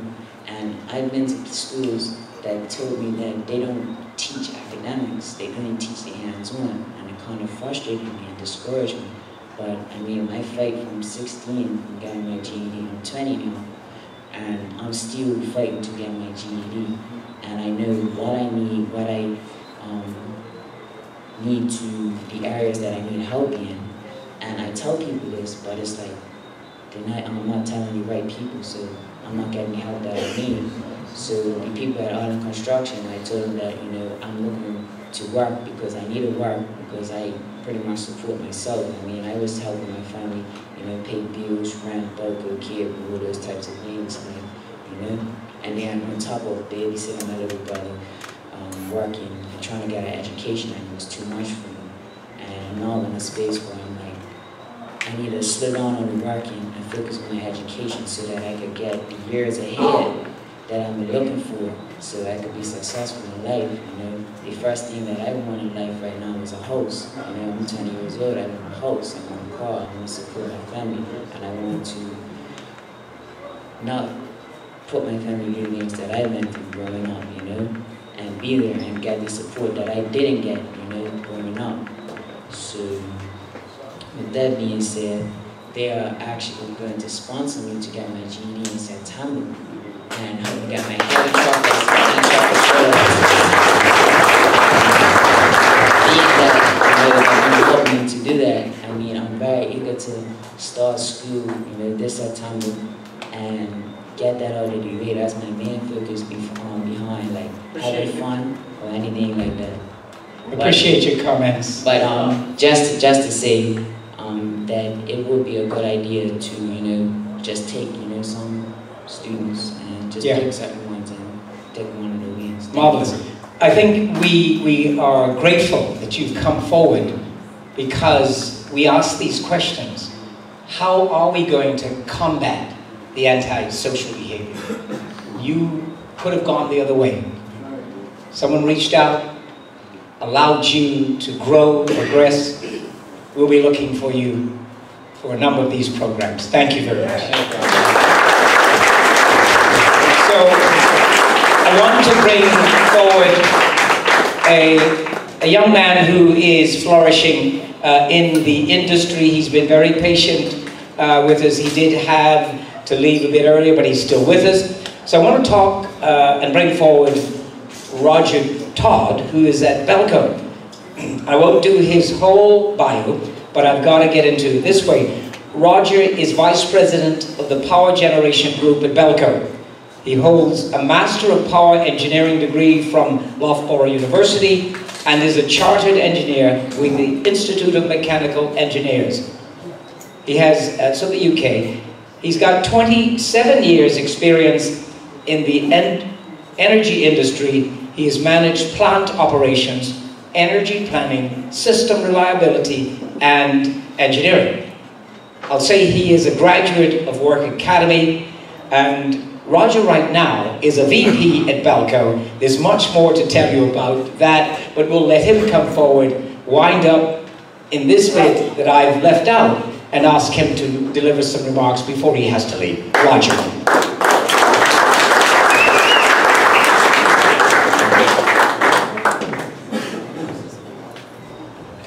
Hello. Good evening, everyone. Thank you for your patience and sticking with the dialogue. I think it's a very important dialogue. My father, Richard Todd, he attended Tech many years ago. My classmate. The alumni here. And he reached out to me and he said, Roger, you know, you were born in 1972, so clearly you didn't know about Tech, but and over the years my dad has explained the history of Tech, and I've enjoyed learning a lot of history here tonight. But we're going to fast forward quite a few years, about 43 years to today. We'll make a stop along the way at 1989, which is when I left Work Academy. And when I left Work Academy, I was at risk. I was at risk of not going on to higher education because it was not something that, there wasn't a college fund sitting there waiting. My parents were divorced, both working class, trying to pay bills. This is a story that many of you may be familiar with and many are still familiar with today. But the difference was there was a guidance counselor in the school who announced that there was going to be a presentation by Balco and that we should all go to a certain classroom if we were interested.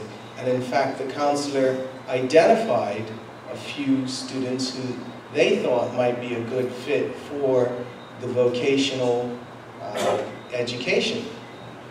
So we all went along. It was a big class.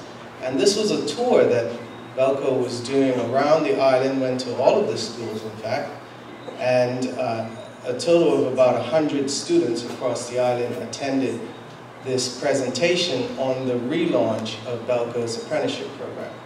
And so I just want to take a moment to give credit to Elf Orton and to Eugene Cox, who were leading the organization at the time and saw very much the need to reinstate formal, structured, accredited apprenticeship program within the organization, not only to meet the organization's needs, but to meet the broader island needs as well. And so in 1989, I sat in this presentation at 16, and I was captivated by what was presented. At the point where I was leaving high school, I was going to go to Bermuda College, probably, do the diploma in arts and science. I wasn't particularly enjoying the classroom at that time, so I don't really know how well I would have done. But attending this presentation, it set a light bulb off in my mind. They explained the apprenticeship program. The first year we would travel to England, to York in the UK. And we joined a cohort of British Rail lads, as they say in England.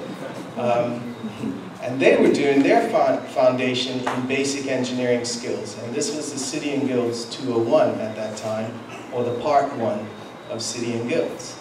And we spent a year over there, not only going to Tech College, but also getting a broader experience of being 16, being away from your parents. There were 5 of us in a foreign country, and I don't know if you know, but the further north you go in England, the whiter it gets. And so coming from a country where I'm amongst majority blacks and being plucked in the north of England at 16 and having to adapt to the culture and everything else, that in itself was an education. But what was in the program, we came back from England with our City and Guilds Part 1, and then at that time, Balco had set up what the training center was an accredited center of excellence. And I believe this is a starting point for moving the technical education forward in a coordinated way. It may not be a single large technical institute that everyone goes to.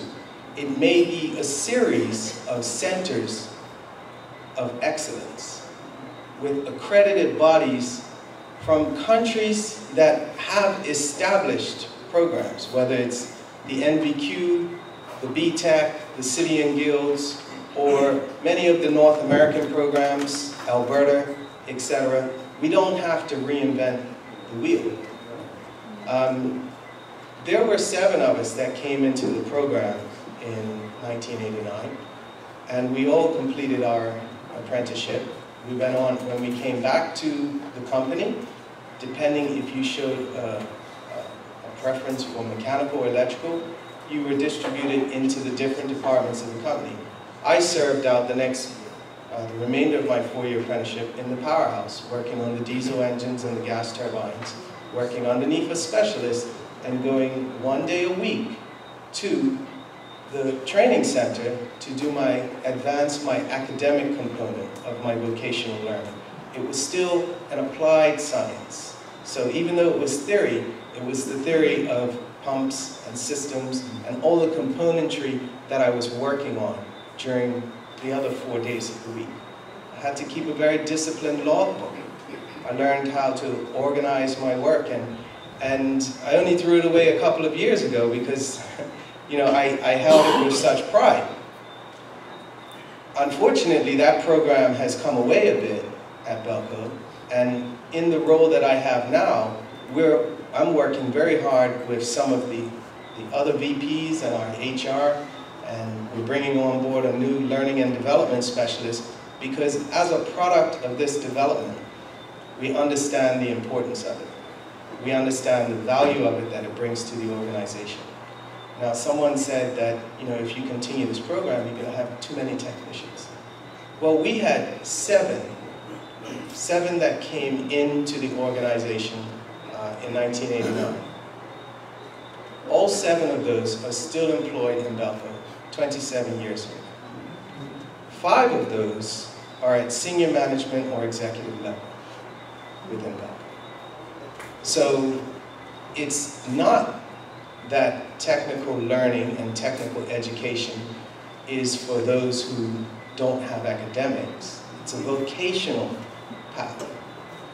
It's an alternative path to the A-levels, to the classroom, to the strictly theory. After my university degree, after my apprenticeship, I completed my BTEC National Certificate, which is the equivalent of A-levels, which is the equivalent entry level into university. By then, I had worked on the equipment enough that I was inspired to learn more. I was now hungry to be in the classroom. I went from 4 or 5 years prior to being a student out of high school who really didn't have an appetite for being in classrooms anymore, to now desperately wanting to get back into full-time academics. And when I did that, I went through my degree.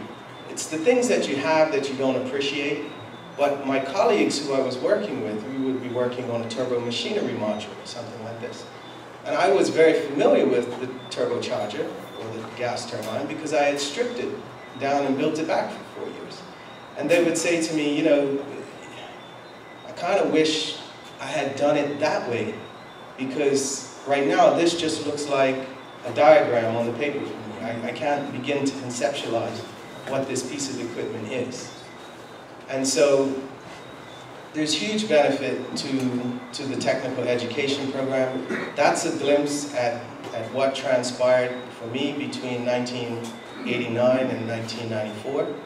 I then went on and achieved my master's in power engineering, came back to the company, and since then I've probably had about 7 different jobs at progressing through the ranks. Very, very grateful to the organization and to the commitment that Belco has shown and continues to show, and also to many of the other organizations out there I believe it's been said, we spent a lot of time discussing and referencing back to the tech college days. But we have not lost technical education in Bermuda. We have lost a sense of coordination. We have lost perhaps alignment and accreditation. I know, for example, many of you may have read it as well, Work Academy last year, recognizing that when the kids were getting to 16, they were faced with going on to do International Baccalaureate.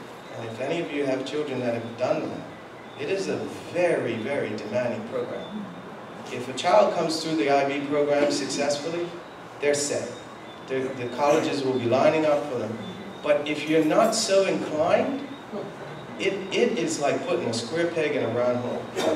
And it can be so demoralizing because you can have such a capable individual feel like they're not cutting it because we don't have the option for something else.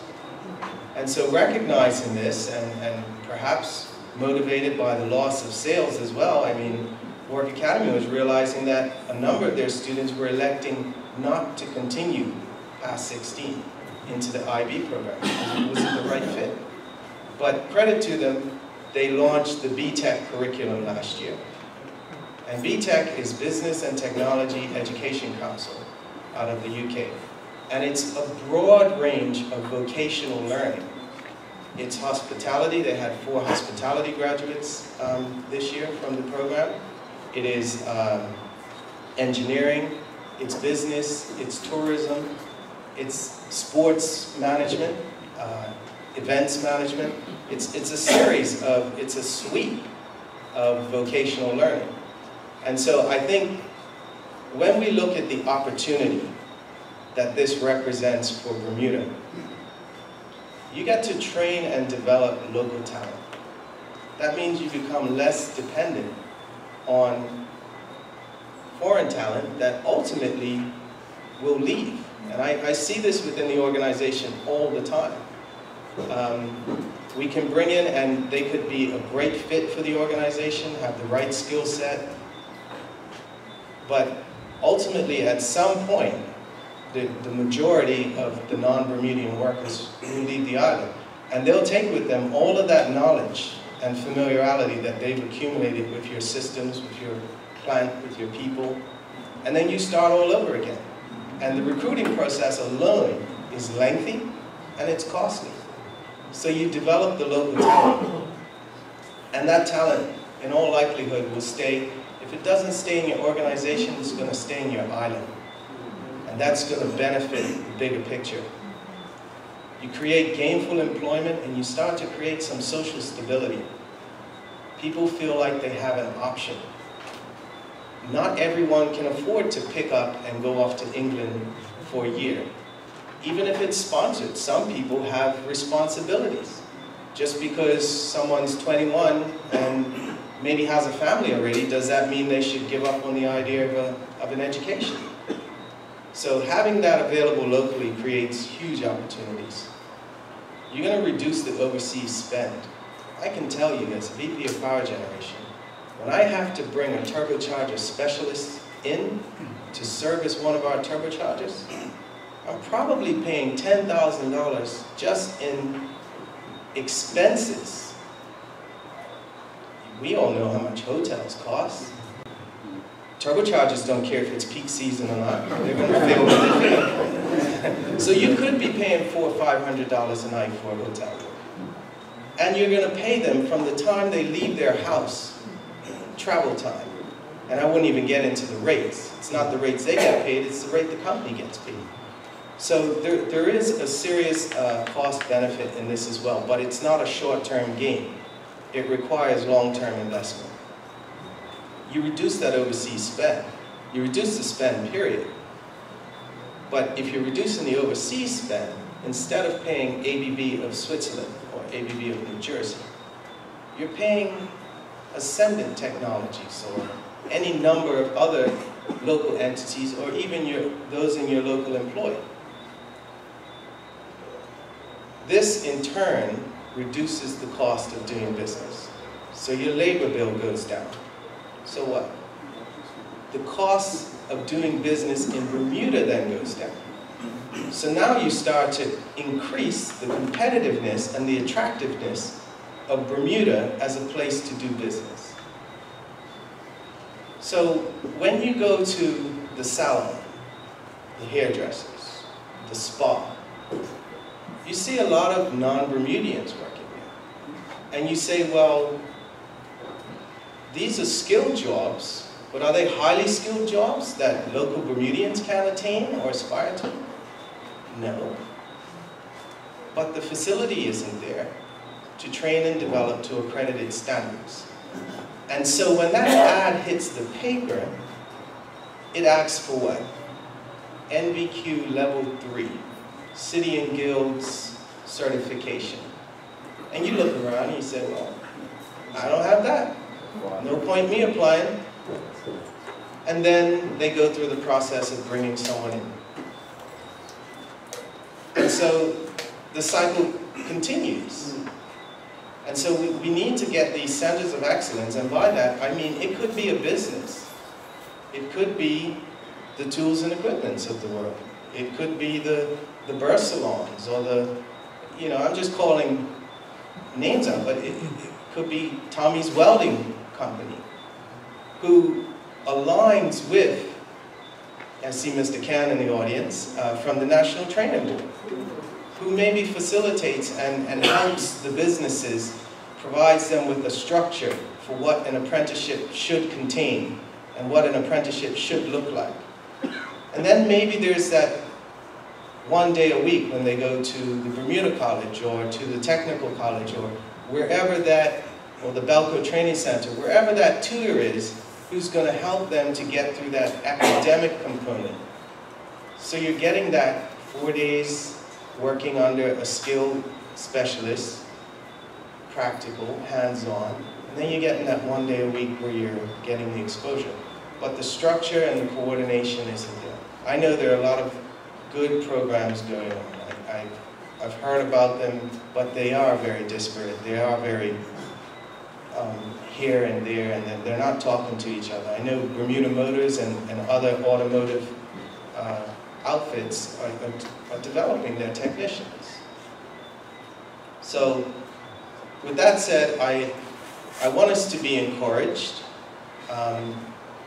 We remain committed to technical education. And I think your presence here tonight in this very warm room is evidence of that. I personally have been a product of training and development, and Belco, and not even just Belco, but individuals at Belco's investment in me. So I carry that with me every day. I carry that responsibility to pass it on and to give someone else an opportunity and to contribute where I can.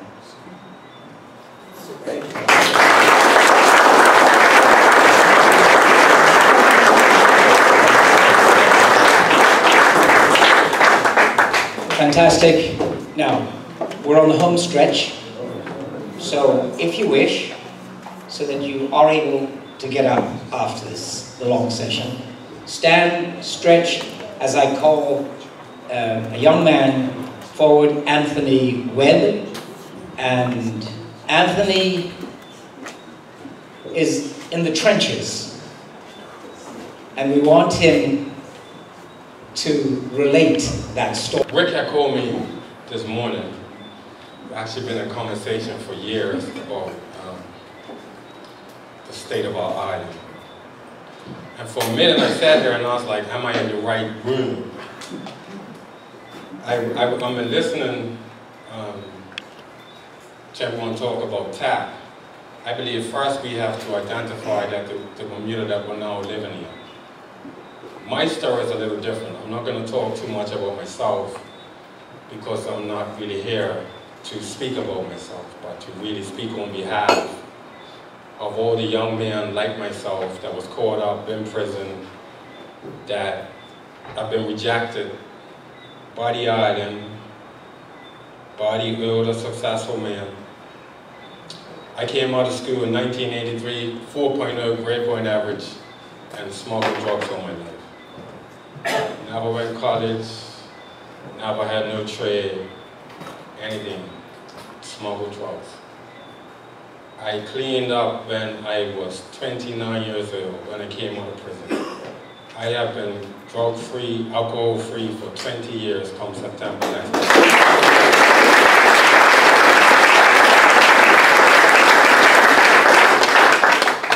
I work at Salvation Army, drug rehab. I've been working there for 15 years, or 16 years, 16 I believe. And I also have my own business. I have a clothing store, had that for 15 years, and I won multiple Best of the Meal awards. And a couple years ago, I was coaching out at BA, and I deal with a lot of guys that are involved in the streets, in the shootings, in the killings on a regular basis. I have godsons and nephews, and I deal with them on a regular basis. And about 2 years ago, Ms. Kim Jackson had offered me a job in government. I've never worked for no one. I come out of a lifestyle of always making money for myself. When I was like 12 or 13 years old, me and a friend of mine, we used to go to Naval Field. We used to get all the alcohol bottles, all the vodka bottles.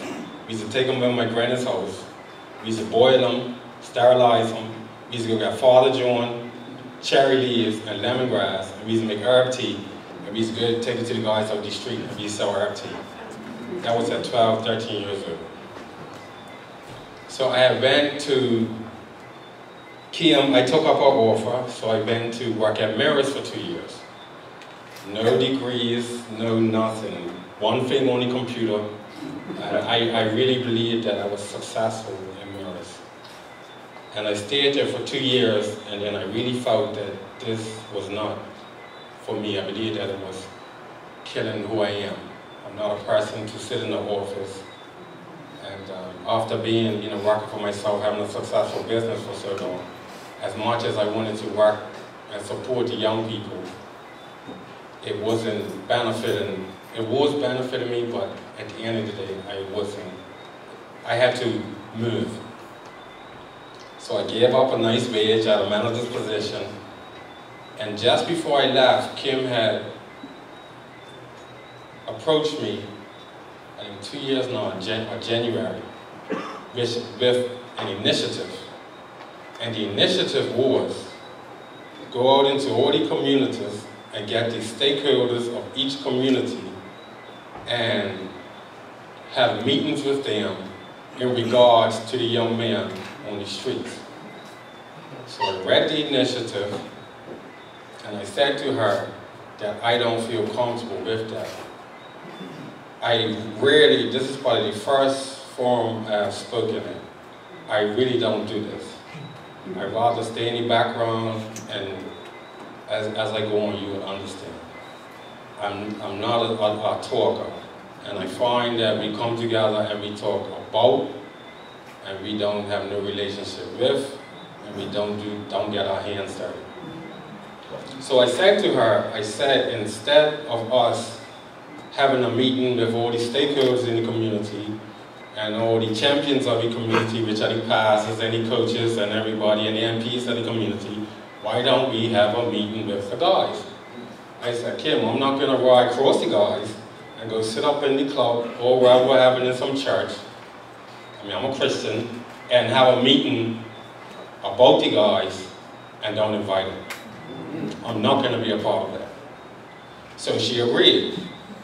So what happened, it was called Change by Us. So we started a program 2 years ago. So I got all the guys up Somerset together, got the guys in the city together, and the guys in Southampton together. We had meetings with over 30 guys, and our intention was to find out what are the needs and what are the concerns. And as small as Bermuda is, every neighborhood, it was 3 things that was common, but it was different. And the majority was education, businesses, and jobs.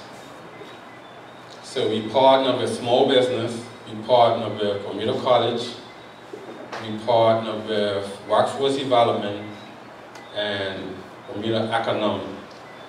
So they had came and we had multiple meetings with the guys. We actually started a GED program of Somerset at past Giantess Church with the help of Ms. Daniels and Mr. Lister. And what happened while I was in government, we had multiple meetings in each parish, and it was all the same. So, you know, the meetings didn't continue, right? The meetings went on for a minute, and then it didn't continue. I also, when I left Morris, Kim, she didn't want to lose me, so she put me, gave me a position with Team Street Safe, which has no funding, which I work closely with. And what happened was, when we stopped having a meeting, I was still seeing all the guys on a regular basis. I have a clothing store in the city, I stay up the country, so I still see all these guys. Everybody else is in the meeting, they don't see these guys, they don't interact with them. So they're asking me, what's going on? They're like, you know, it's nothing about how their government's this and government's that. So what I done with my little bit of resources and my, you know, just wanted to be an advocate for the guys that are still on the street, that can leave Somerset, that can leave Hamilton, that can leave Southampton. I went Somerset, I got a couple houses to paint, and I got the guys up Somerset to help me paint them. I actually went to this guy's house, my architect's house, and when I was leaving to give him a price for his roof, when I was leaving, I saw this guy outside. Come to find out, he was the facilities manager down at St. David's. So I told him about the initiative, since which he has been giving me schools to do, power washing, and whatever area that I get to working in, I hire guys from that area. So for me, the housing has been giving me a little bit of work. So I've been out there doing this initiative on my own, just trying to get work for the guys in the community. I've been talking to Rick for a while about really like doing a program and really letting the island know. I believe 80, maybe 90% of this island does not know what these guys face on a daily basis. I had my godson working with me. He's actually incarcerated now for something he didn't do. And we was painting his house, and I said to him, oh, we got a house done by pontoons in about a week or so. First thing came out of his mouth, he said, I'm not going down to get my hair blown off.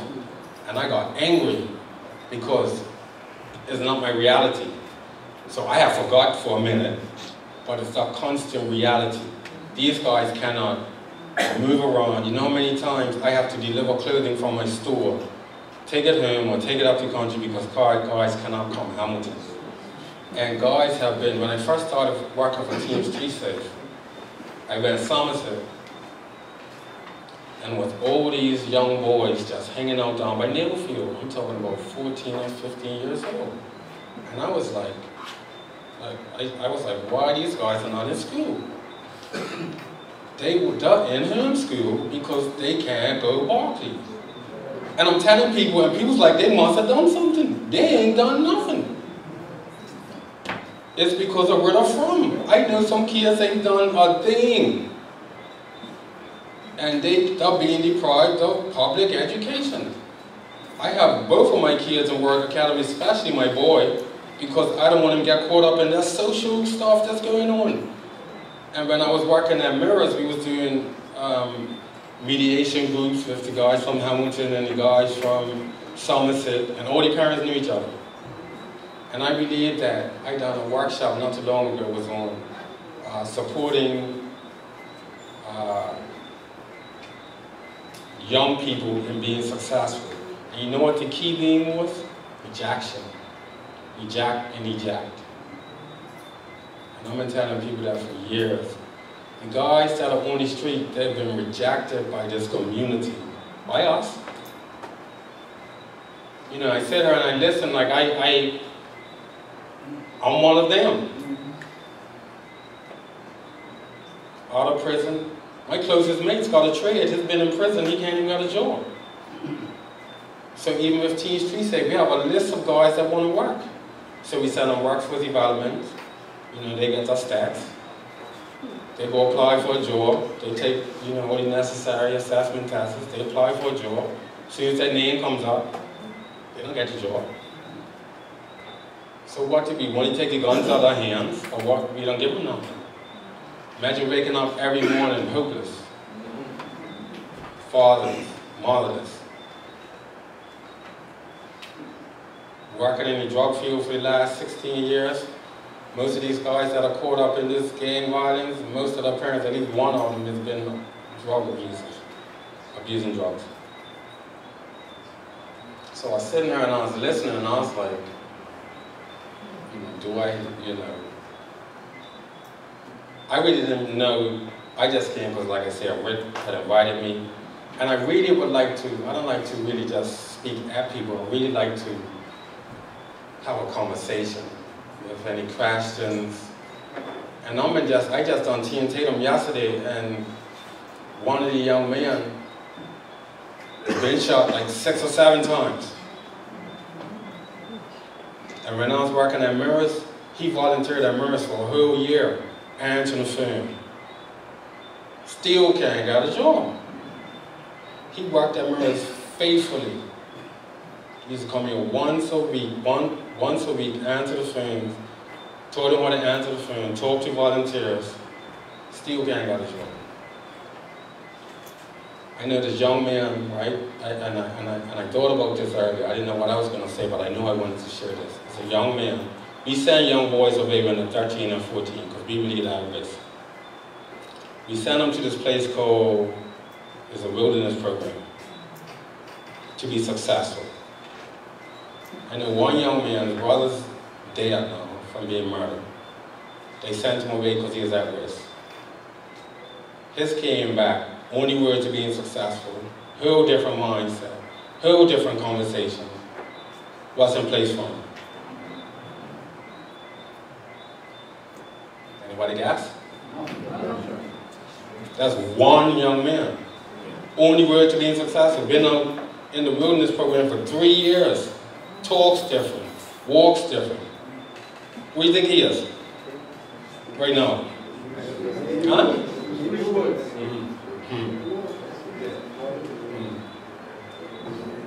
One boy we send away and comes back, and we have nothing to continue for him to be successful. That's what we're up against. So even when I heard about the tax school, I'm like, well, where we're going to put it? That's not for my guys. Yeah, we're going to put a tax school. Who's going to go to that? Guys way outside of their schools. If you're dealing with a certain demographic, young black man between the ages of 13 and 30-something. I'm so proud of that young man. I know, wow. And for him to stand up at that age and say he can go anywhere, that's amazing. You know how many young men his age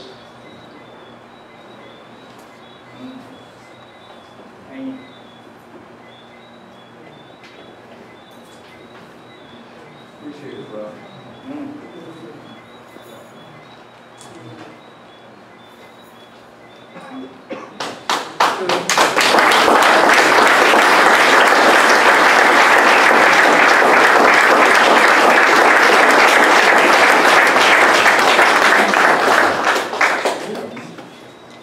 I'm just really passionate about our young black men, you know.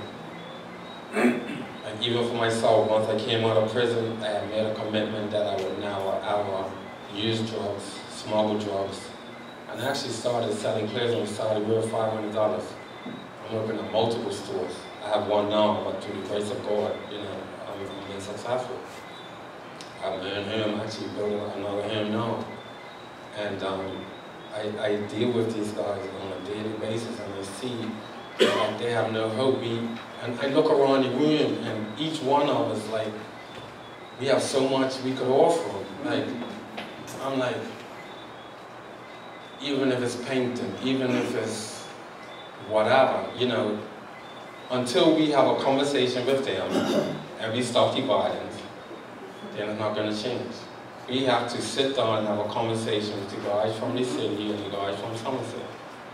We had a conversation years ago at Crossback. I was actually a part of that. I facilitated that. It was, of course, maybe 16, 17 years ago. When I'm talking to them. So in the meantime, they still want to work. So why we can't find employment in each of their neighborhood where they can work? I think that will go a long way to stem the violence. I'm actually met with Canada. I'm not political. I don't vote, never voted. Don't care who's in power. Because that's how I grew up. It does not matter to me. I'm successful because of God, not because of no politicians or nothing like that. That's how I live. I like that. Because it's like, who helps them? Guys get shot. I was out there when the young man got shot out by BA. Who's the only hospital who comes around but the family? Gina knows what I'm talking about. There were a lot of work with Gina. There's nobody around. These guys on the street, there's nobody helping them. They've really been rejected by us. We have to take responsibility. Don't point your finger at government. We have the resources. I'm doing it. And I'm not trying to, toot my horn or anything like that, because I'm not even scratching the surface. But there's a lot of young men out there. The young man that died on the bike the other day, he wanted to be a nurse. He was coming to our meetings. Yeah, the young man down at the home invasion, he was part of our program. He was down at Egg and Fish. They let him go. He was working out, he was doing really well. He's like, how come they're keeping these guys that are full-time, that are sitting around doing nothing, and they're not keeping me, and they let him go. So we got him a job washing pots, he didn't like it, and then he's not working. So then when I heard that it's home invasion, I'm like, okay, well, we had him. We'll go down the line, and the kids that we have, and we're here. And we're not doing nothing for them. Everybody, it's not in my house. It's not a fact of me. So we go about our business until it affects us. And we're not doing, I feel that's, I really can't, like I keep emphasizing, I don't really participate in this because we talk and we leave and we do nothing. Nothing. There's hundreds of young men out there that can't leave the neighborhood. Not because they may get killed.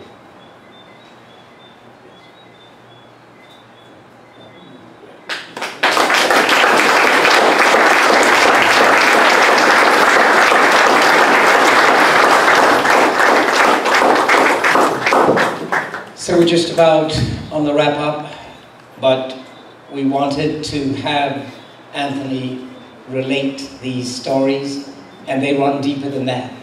He and I have been talking about doing a documentary so that the community can see why we have to act now to get these young men and others, because they're coming through middle school, They're coming through middle school. It's coming to a neighborhood near you.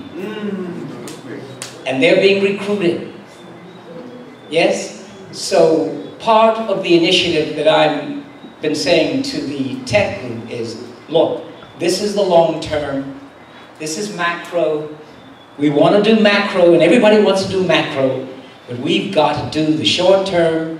It's about how do we equip our young men, and then how do we support it, and there has to be continuity. We go with what's trendy now. But for this, I've seen it firsthand. Chalk and I have been talking for years, and I've seen it escalate. But we can make a difference. For him to come out tonight, and what he wanted to do was sit and if there are questions, but I knew that he could come out with what's really plaguing us first. And we've got to deal with it. The tech group we're going to move further. We have a few people here. We have Leon O'Brien, who's doing a program in Belize, and he wants, and he's been to the government, and he said, look, let me take 4 or 5 of these young men. We need support.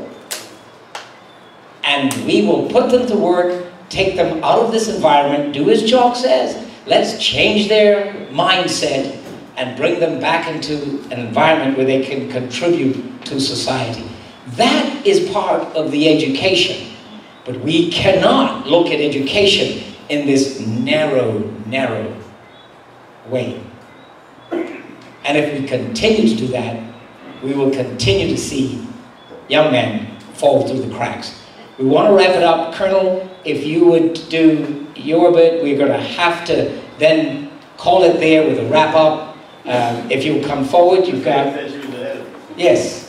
Good evening. Yes, good to see you. My name is Lisa. I had a question. Were there any women allowed attack women?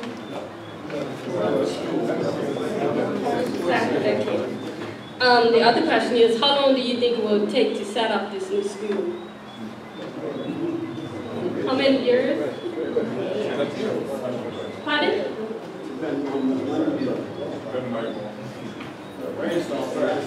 Okay, anyway, it doesn't matter. It doesn't matter. It doesn't matter. We've discussed this also while they're looking. So what's the, how many years? It's working, Khalid. Let me get to it. Stay with us. Stay with us. Yeah, once you're close to a speaker, so problematic. Can you hear me? Well, the answer to the question, if any, to any women at the time, there weren't any in the day school, but there were women in the night school. Okay. In fact, Stuart Hamer's mother was in my class. All right, but and the next question. Well, the thing is, in terms of the school development, the first thing we got to do is determine what the total concept is, and whether or not it's going to be done with one school, which is fully comprehensive, or whether or not you take the educational requirements for technical education and make it generic to the Hillsborough. Now but this question is going to be solved, and whatever the best solution is in terms of forming a technical institute, many of our preferences will be to literally just form a school. The first thing is going to be decided upon. The next thing is going to be you're going to have industry buy-in. You don't want to create an arbitrary school. So estimate how many years? Before it's up and running. You could be a year or two planning it. And depending on where the facility is, you could be another year or so just pulling the facility. So let's say 3 years. 3 years would be a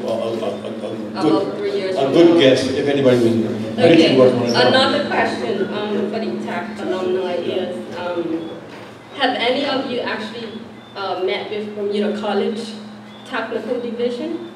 Like had a meeting with them? You know Llewellyn Trot? Pardon? I know Llewellyn Trot, yes. Yeah. Well, actually, a group of techies lobbied very hard. It's no longer at Bermuda College. Yeah, but right now. they got him they got him at Bermuda College, and it was Kelson Smith, there was a number of individuals that were over there, right? But the position is that coming to the students after the age of 16 years old, 17, 18 years old, and then having them to take up woodwork or take up metalwork or take up certain things, the horse is already on the stable. And all the training and disciplines that will cause you to have a well-rounded, fully balanced individual, you need to start at 11 and 12. So you can put them out at primary school? From primary school onwards.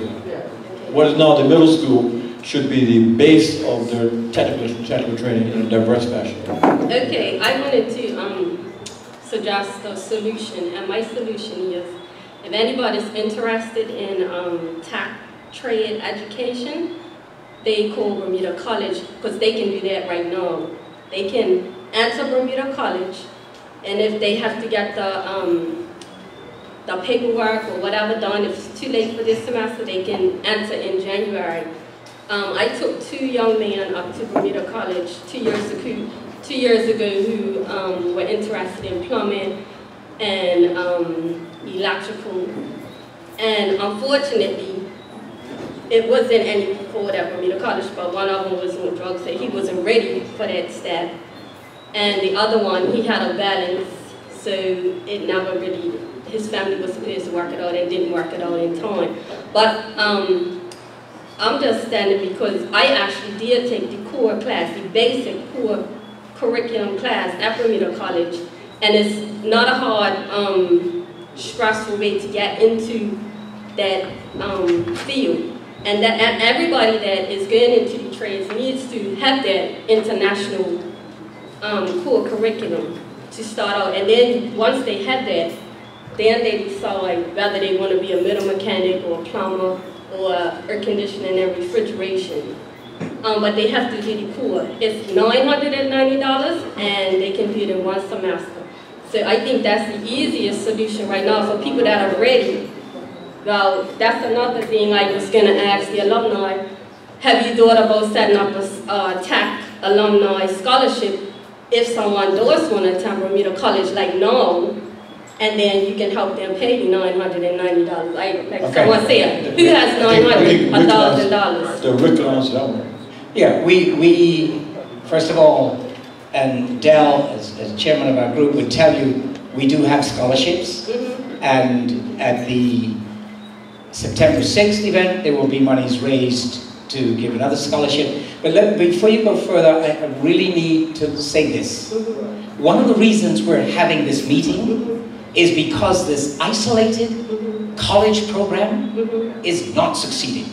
All of the speakers have said that.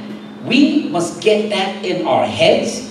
Young man here said we have to start earlier. We must now, one of the guys said revolutionize.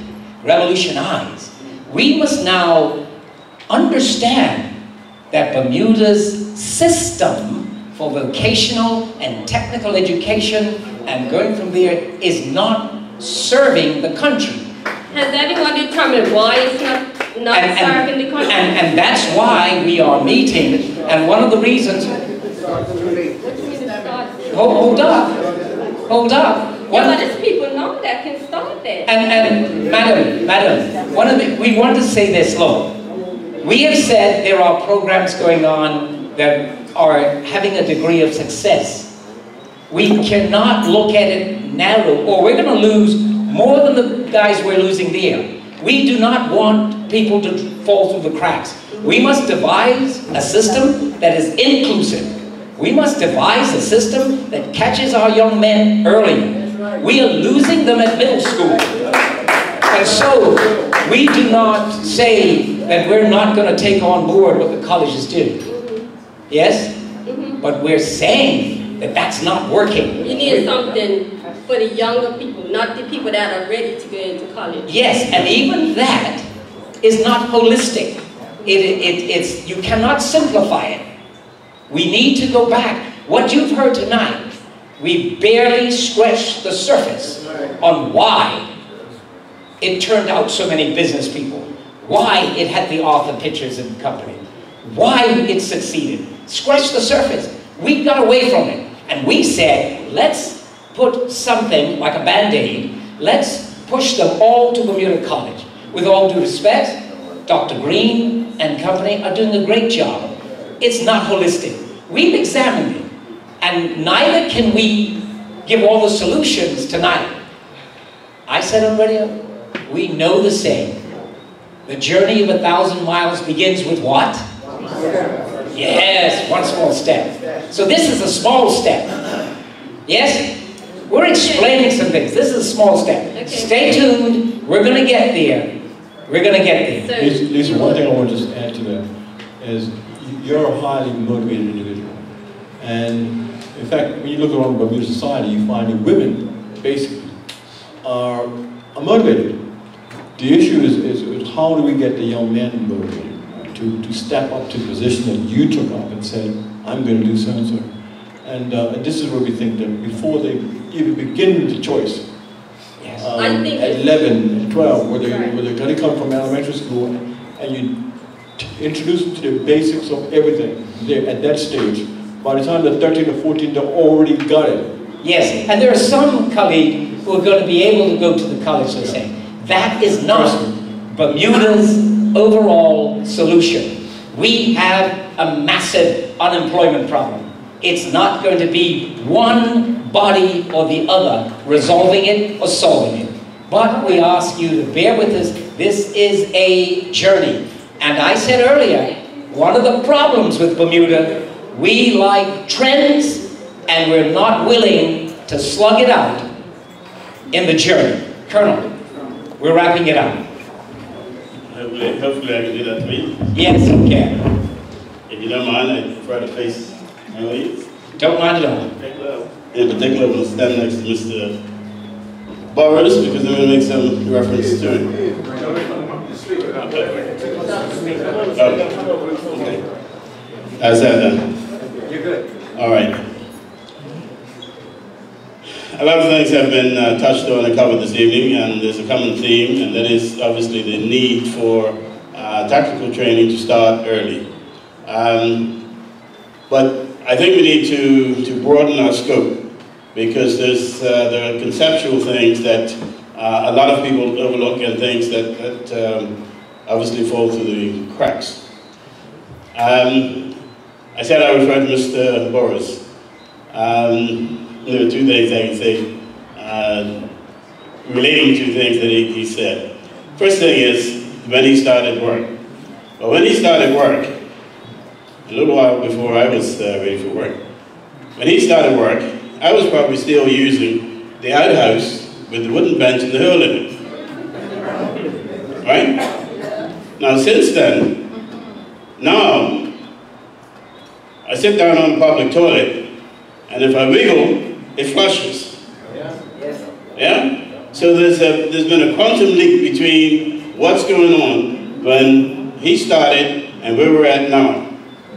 And in that period, we have 3, 4, 5 generations of people who didn't make the leap. Right? Even a step at a time. And therein lies our problem. Those of you who have been successful, have started jobs, and are hiring people, have you had any problems getting people to work effectively? Everybody you hire works 100%? Not likely, right? One of the things that is actually holding us back, and particularly within our black community, is the fact that we are so sensitive to things, period. And unfortunately, we are so politically focused that we think everything has a political answer, has a political result and benefit. And we're looking to politicians to solve our problems.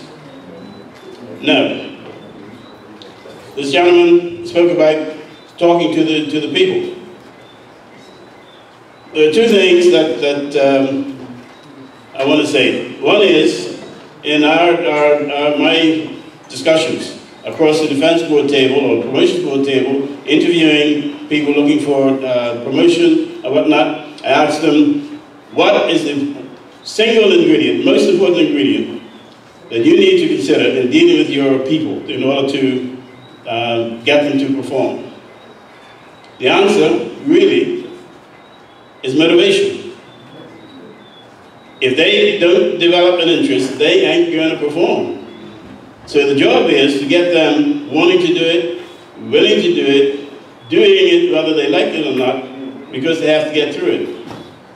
Well, the guy doesn't want to get out of bed mornings, has to have some motivation for him to do it, get to work, do the job, stay there 7, 8 hours, and then he can have that paycheck to do the other nice things that he wants to do. But the concepts, the negative concepts that our kids have been growing up with over the years have been working against us, like a dark cloud, and everybody falls under the shadow. And it takes some degree of motivation, assistance, opportunity, and God knows what else, and training. Training is the other thing, to get away from that shadow. But motivation and discipline are what's required. And if you don't see it in the employee, then you know that you're not getting the best out of him, or he's not putting out the best. Okay, second thing Mr. Boris mentioned, as a top politician, minister, people raised their eyebrows that he was a plumber. Okay. Again, concepts. Question is, how come a government minister is a plumber? No. The concept should be, how come a plumber got to be government minister? And I can relate to this because I'm back to driving taxi. I've been a scratch farmer all my life. All right? Nothing fantastic in education. All right? I managed 4 Cambridge passes, and I needed 6 for a certificate. So I got 4 out of 7 exams that I took. I went out to work at Many Baptist Garage at 14 during the summer, and for my next 2 or 3 summers, and working weekends and whatnot, I was more focused on making money than studying at school. But after I left school, I went into the garage working full-time. That's beside the point. In referring to Mr. Boris, I have a similar experience. I went to a cocktail party at Government House one night, and after the cocktail party, I jumped in the taxi and started work. There was a call around midnight for the restaurant around the corner, and out come these 5 people who were at the cocktail party at Government House. And they'd been in for a conference of sorts. And anyhow, I've got them in the car going home to Princess. And so they were going on with their chatter. And then I interrupted. I said, "You folks enjoy the party at Government House this evening?" Okay, be quiet. Were you there? Yes, I was there. Did you remember? And the lady was sitting in the front seat. I said, "You remember we discussed the friend of mine who has has a son working for is Microsoft, Larry? Son working for Microsoft over in the West Coast, wherever." He said, "Oh, yeah." Now she's really dumbfounded.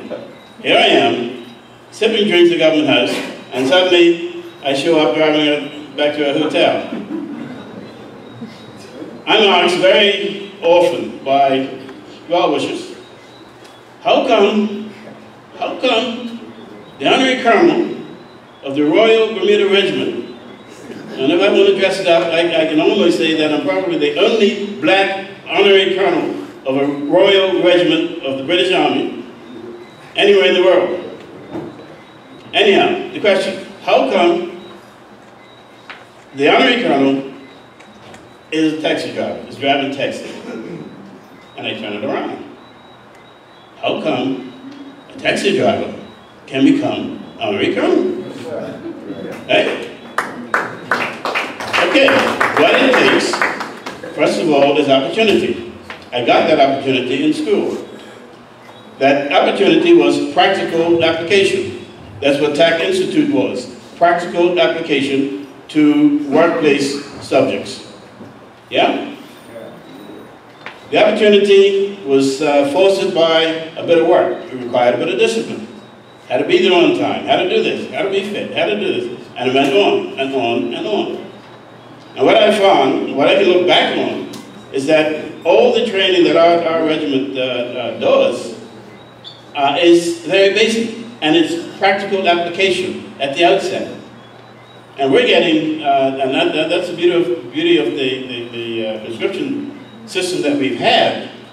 We've had him who didn't finish primary school, and him who just came back from college, and him who's the minister's son, and him who's the doctor's son, all in the same barrack room, doing the same thing, and after a few days, they all feel equal.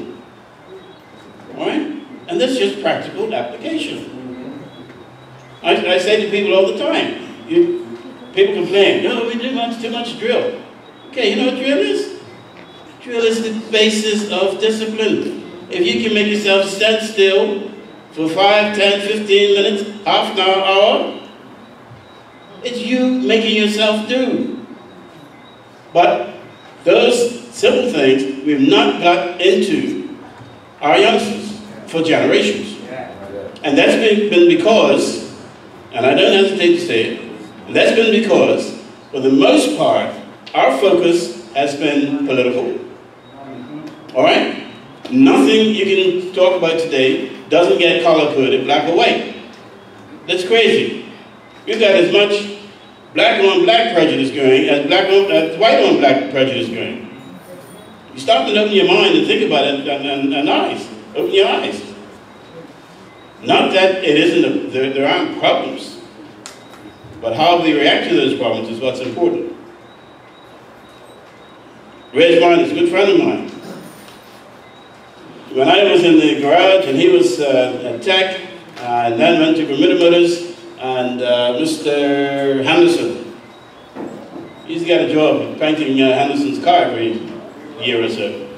I did the body work, and we'd rub it down and spray it out. 1 minute, Colonel. Yeah, that's all I need. 1 minute, enough. But the thing is, there was hands-on skill and opportunity. And then it required a bit of discipline to pull it all together and make it work. What we need is to eliminate a lot of those negatives.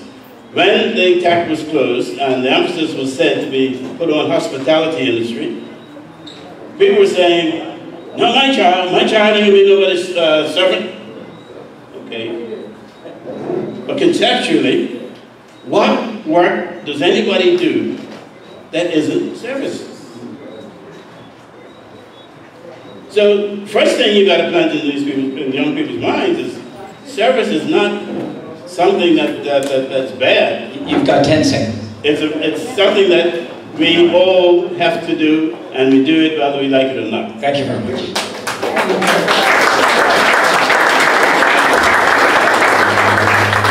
I just want to wrap it up with Dal Davis, and I would ask, while we wrap up, if Leon O'Brien will come this way for 2 secs, if you would. We're going to ask Leon to join us at a tech meeting where he can explain some of the concept that he has to take some of our young men off island and help make them productive. Leon, you've been here for a long time, so we don't have time for a speech. Yeah, but Del Monte says you can have his minute, but if you could very quickly tell us Belize, and then we say goodnight. Yeah, I'll be great, very quickly. We got 1 minute. For many years, we've been looking at opportunities for Bermudians, and we feel that Belize is a great opportunity because of the individual. If we can afford $60 per week, we can send a young person to Belize in education plus boarding for 1 year. If that will go for university, why we're spending $40,000 and $50,000 to send our kids to Canada, when Belize is an English-speaking territory. And one of the things that I wanted to point out, Belize is a great opportunity for us as Bermudians. They need housing projects. They got 8,000 square miles of land.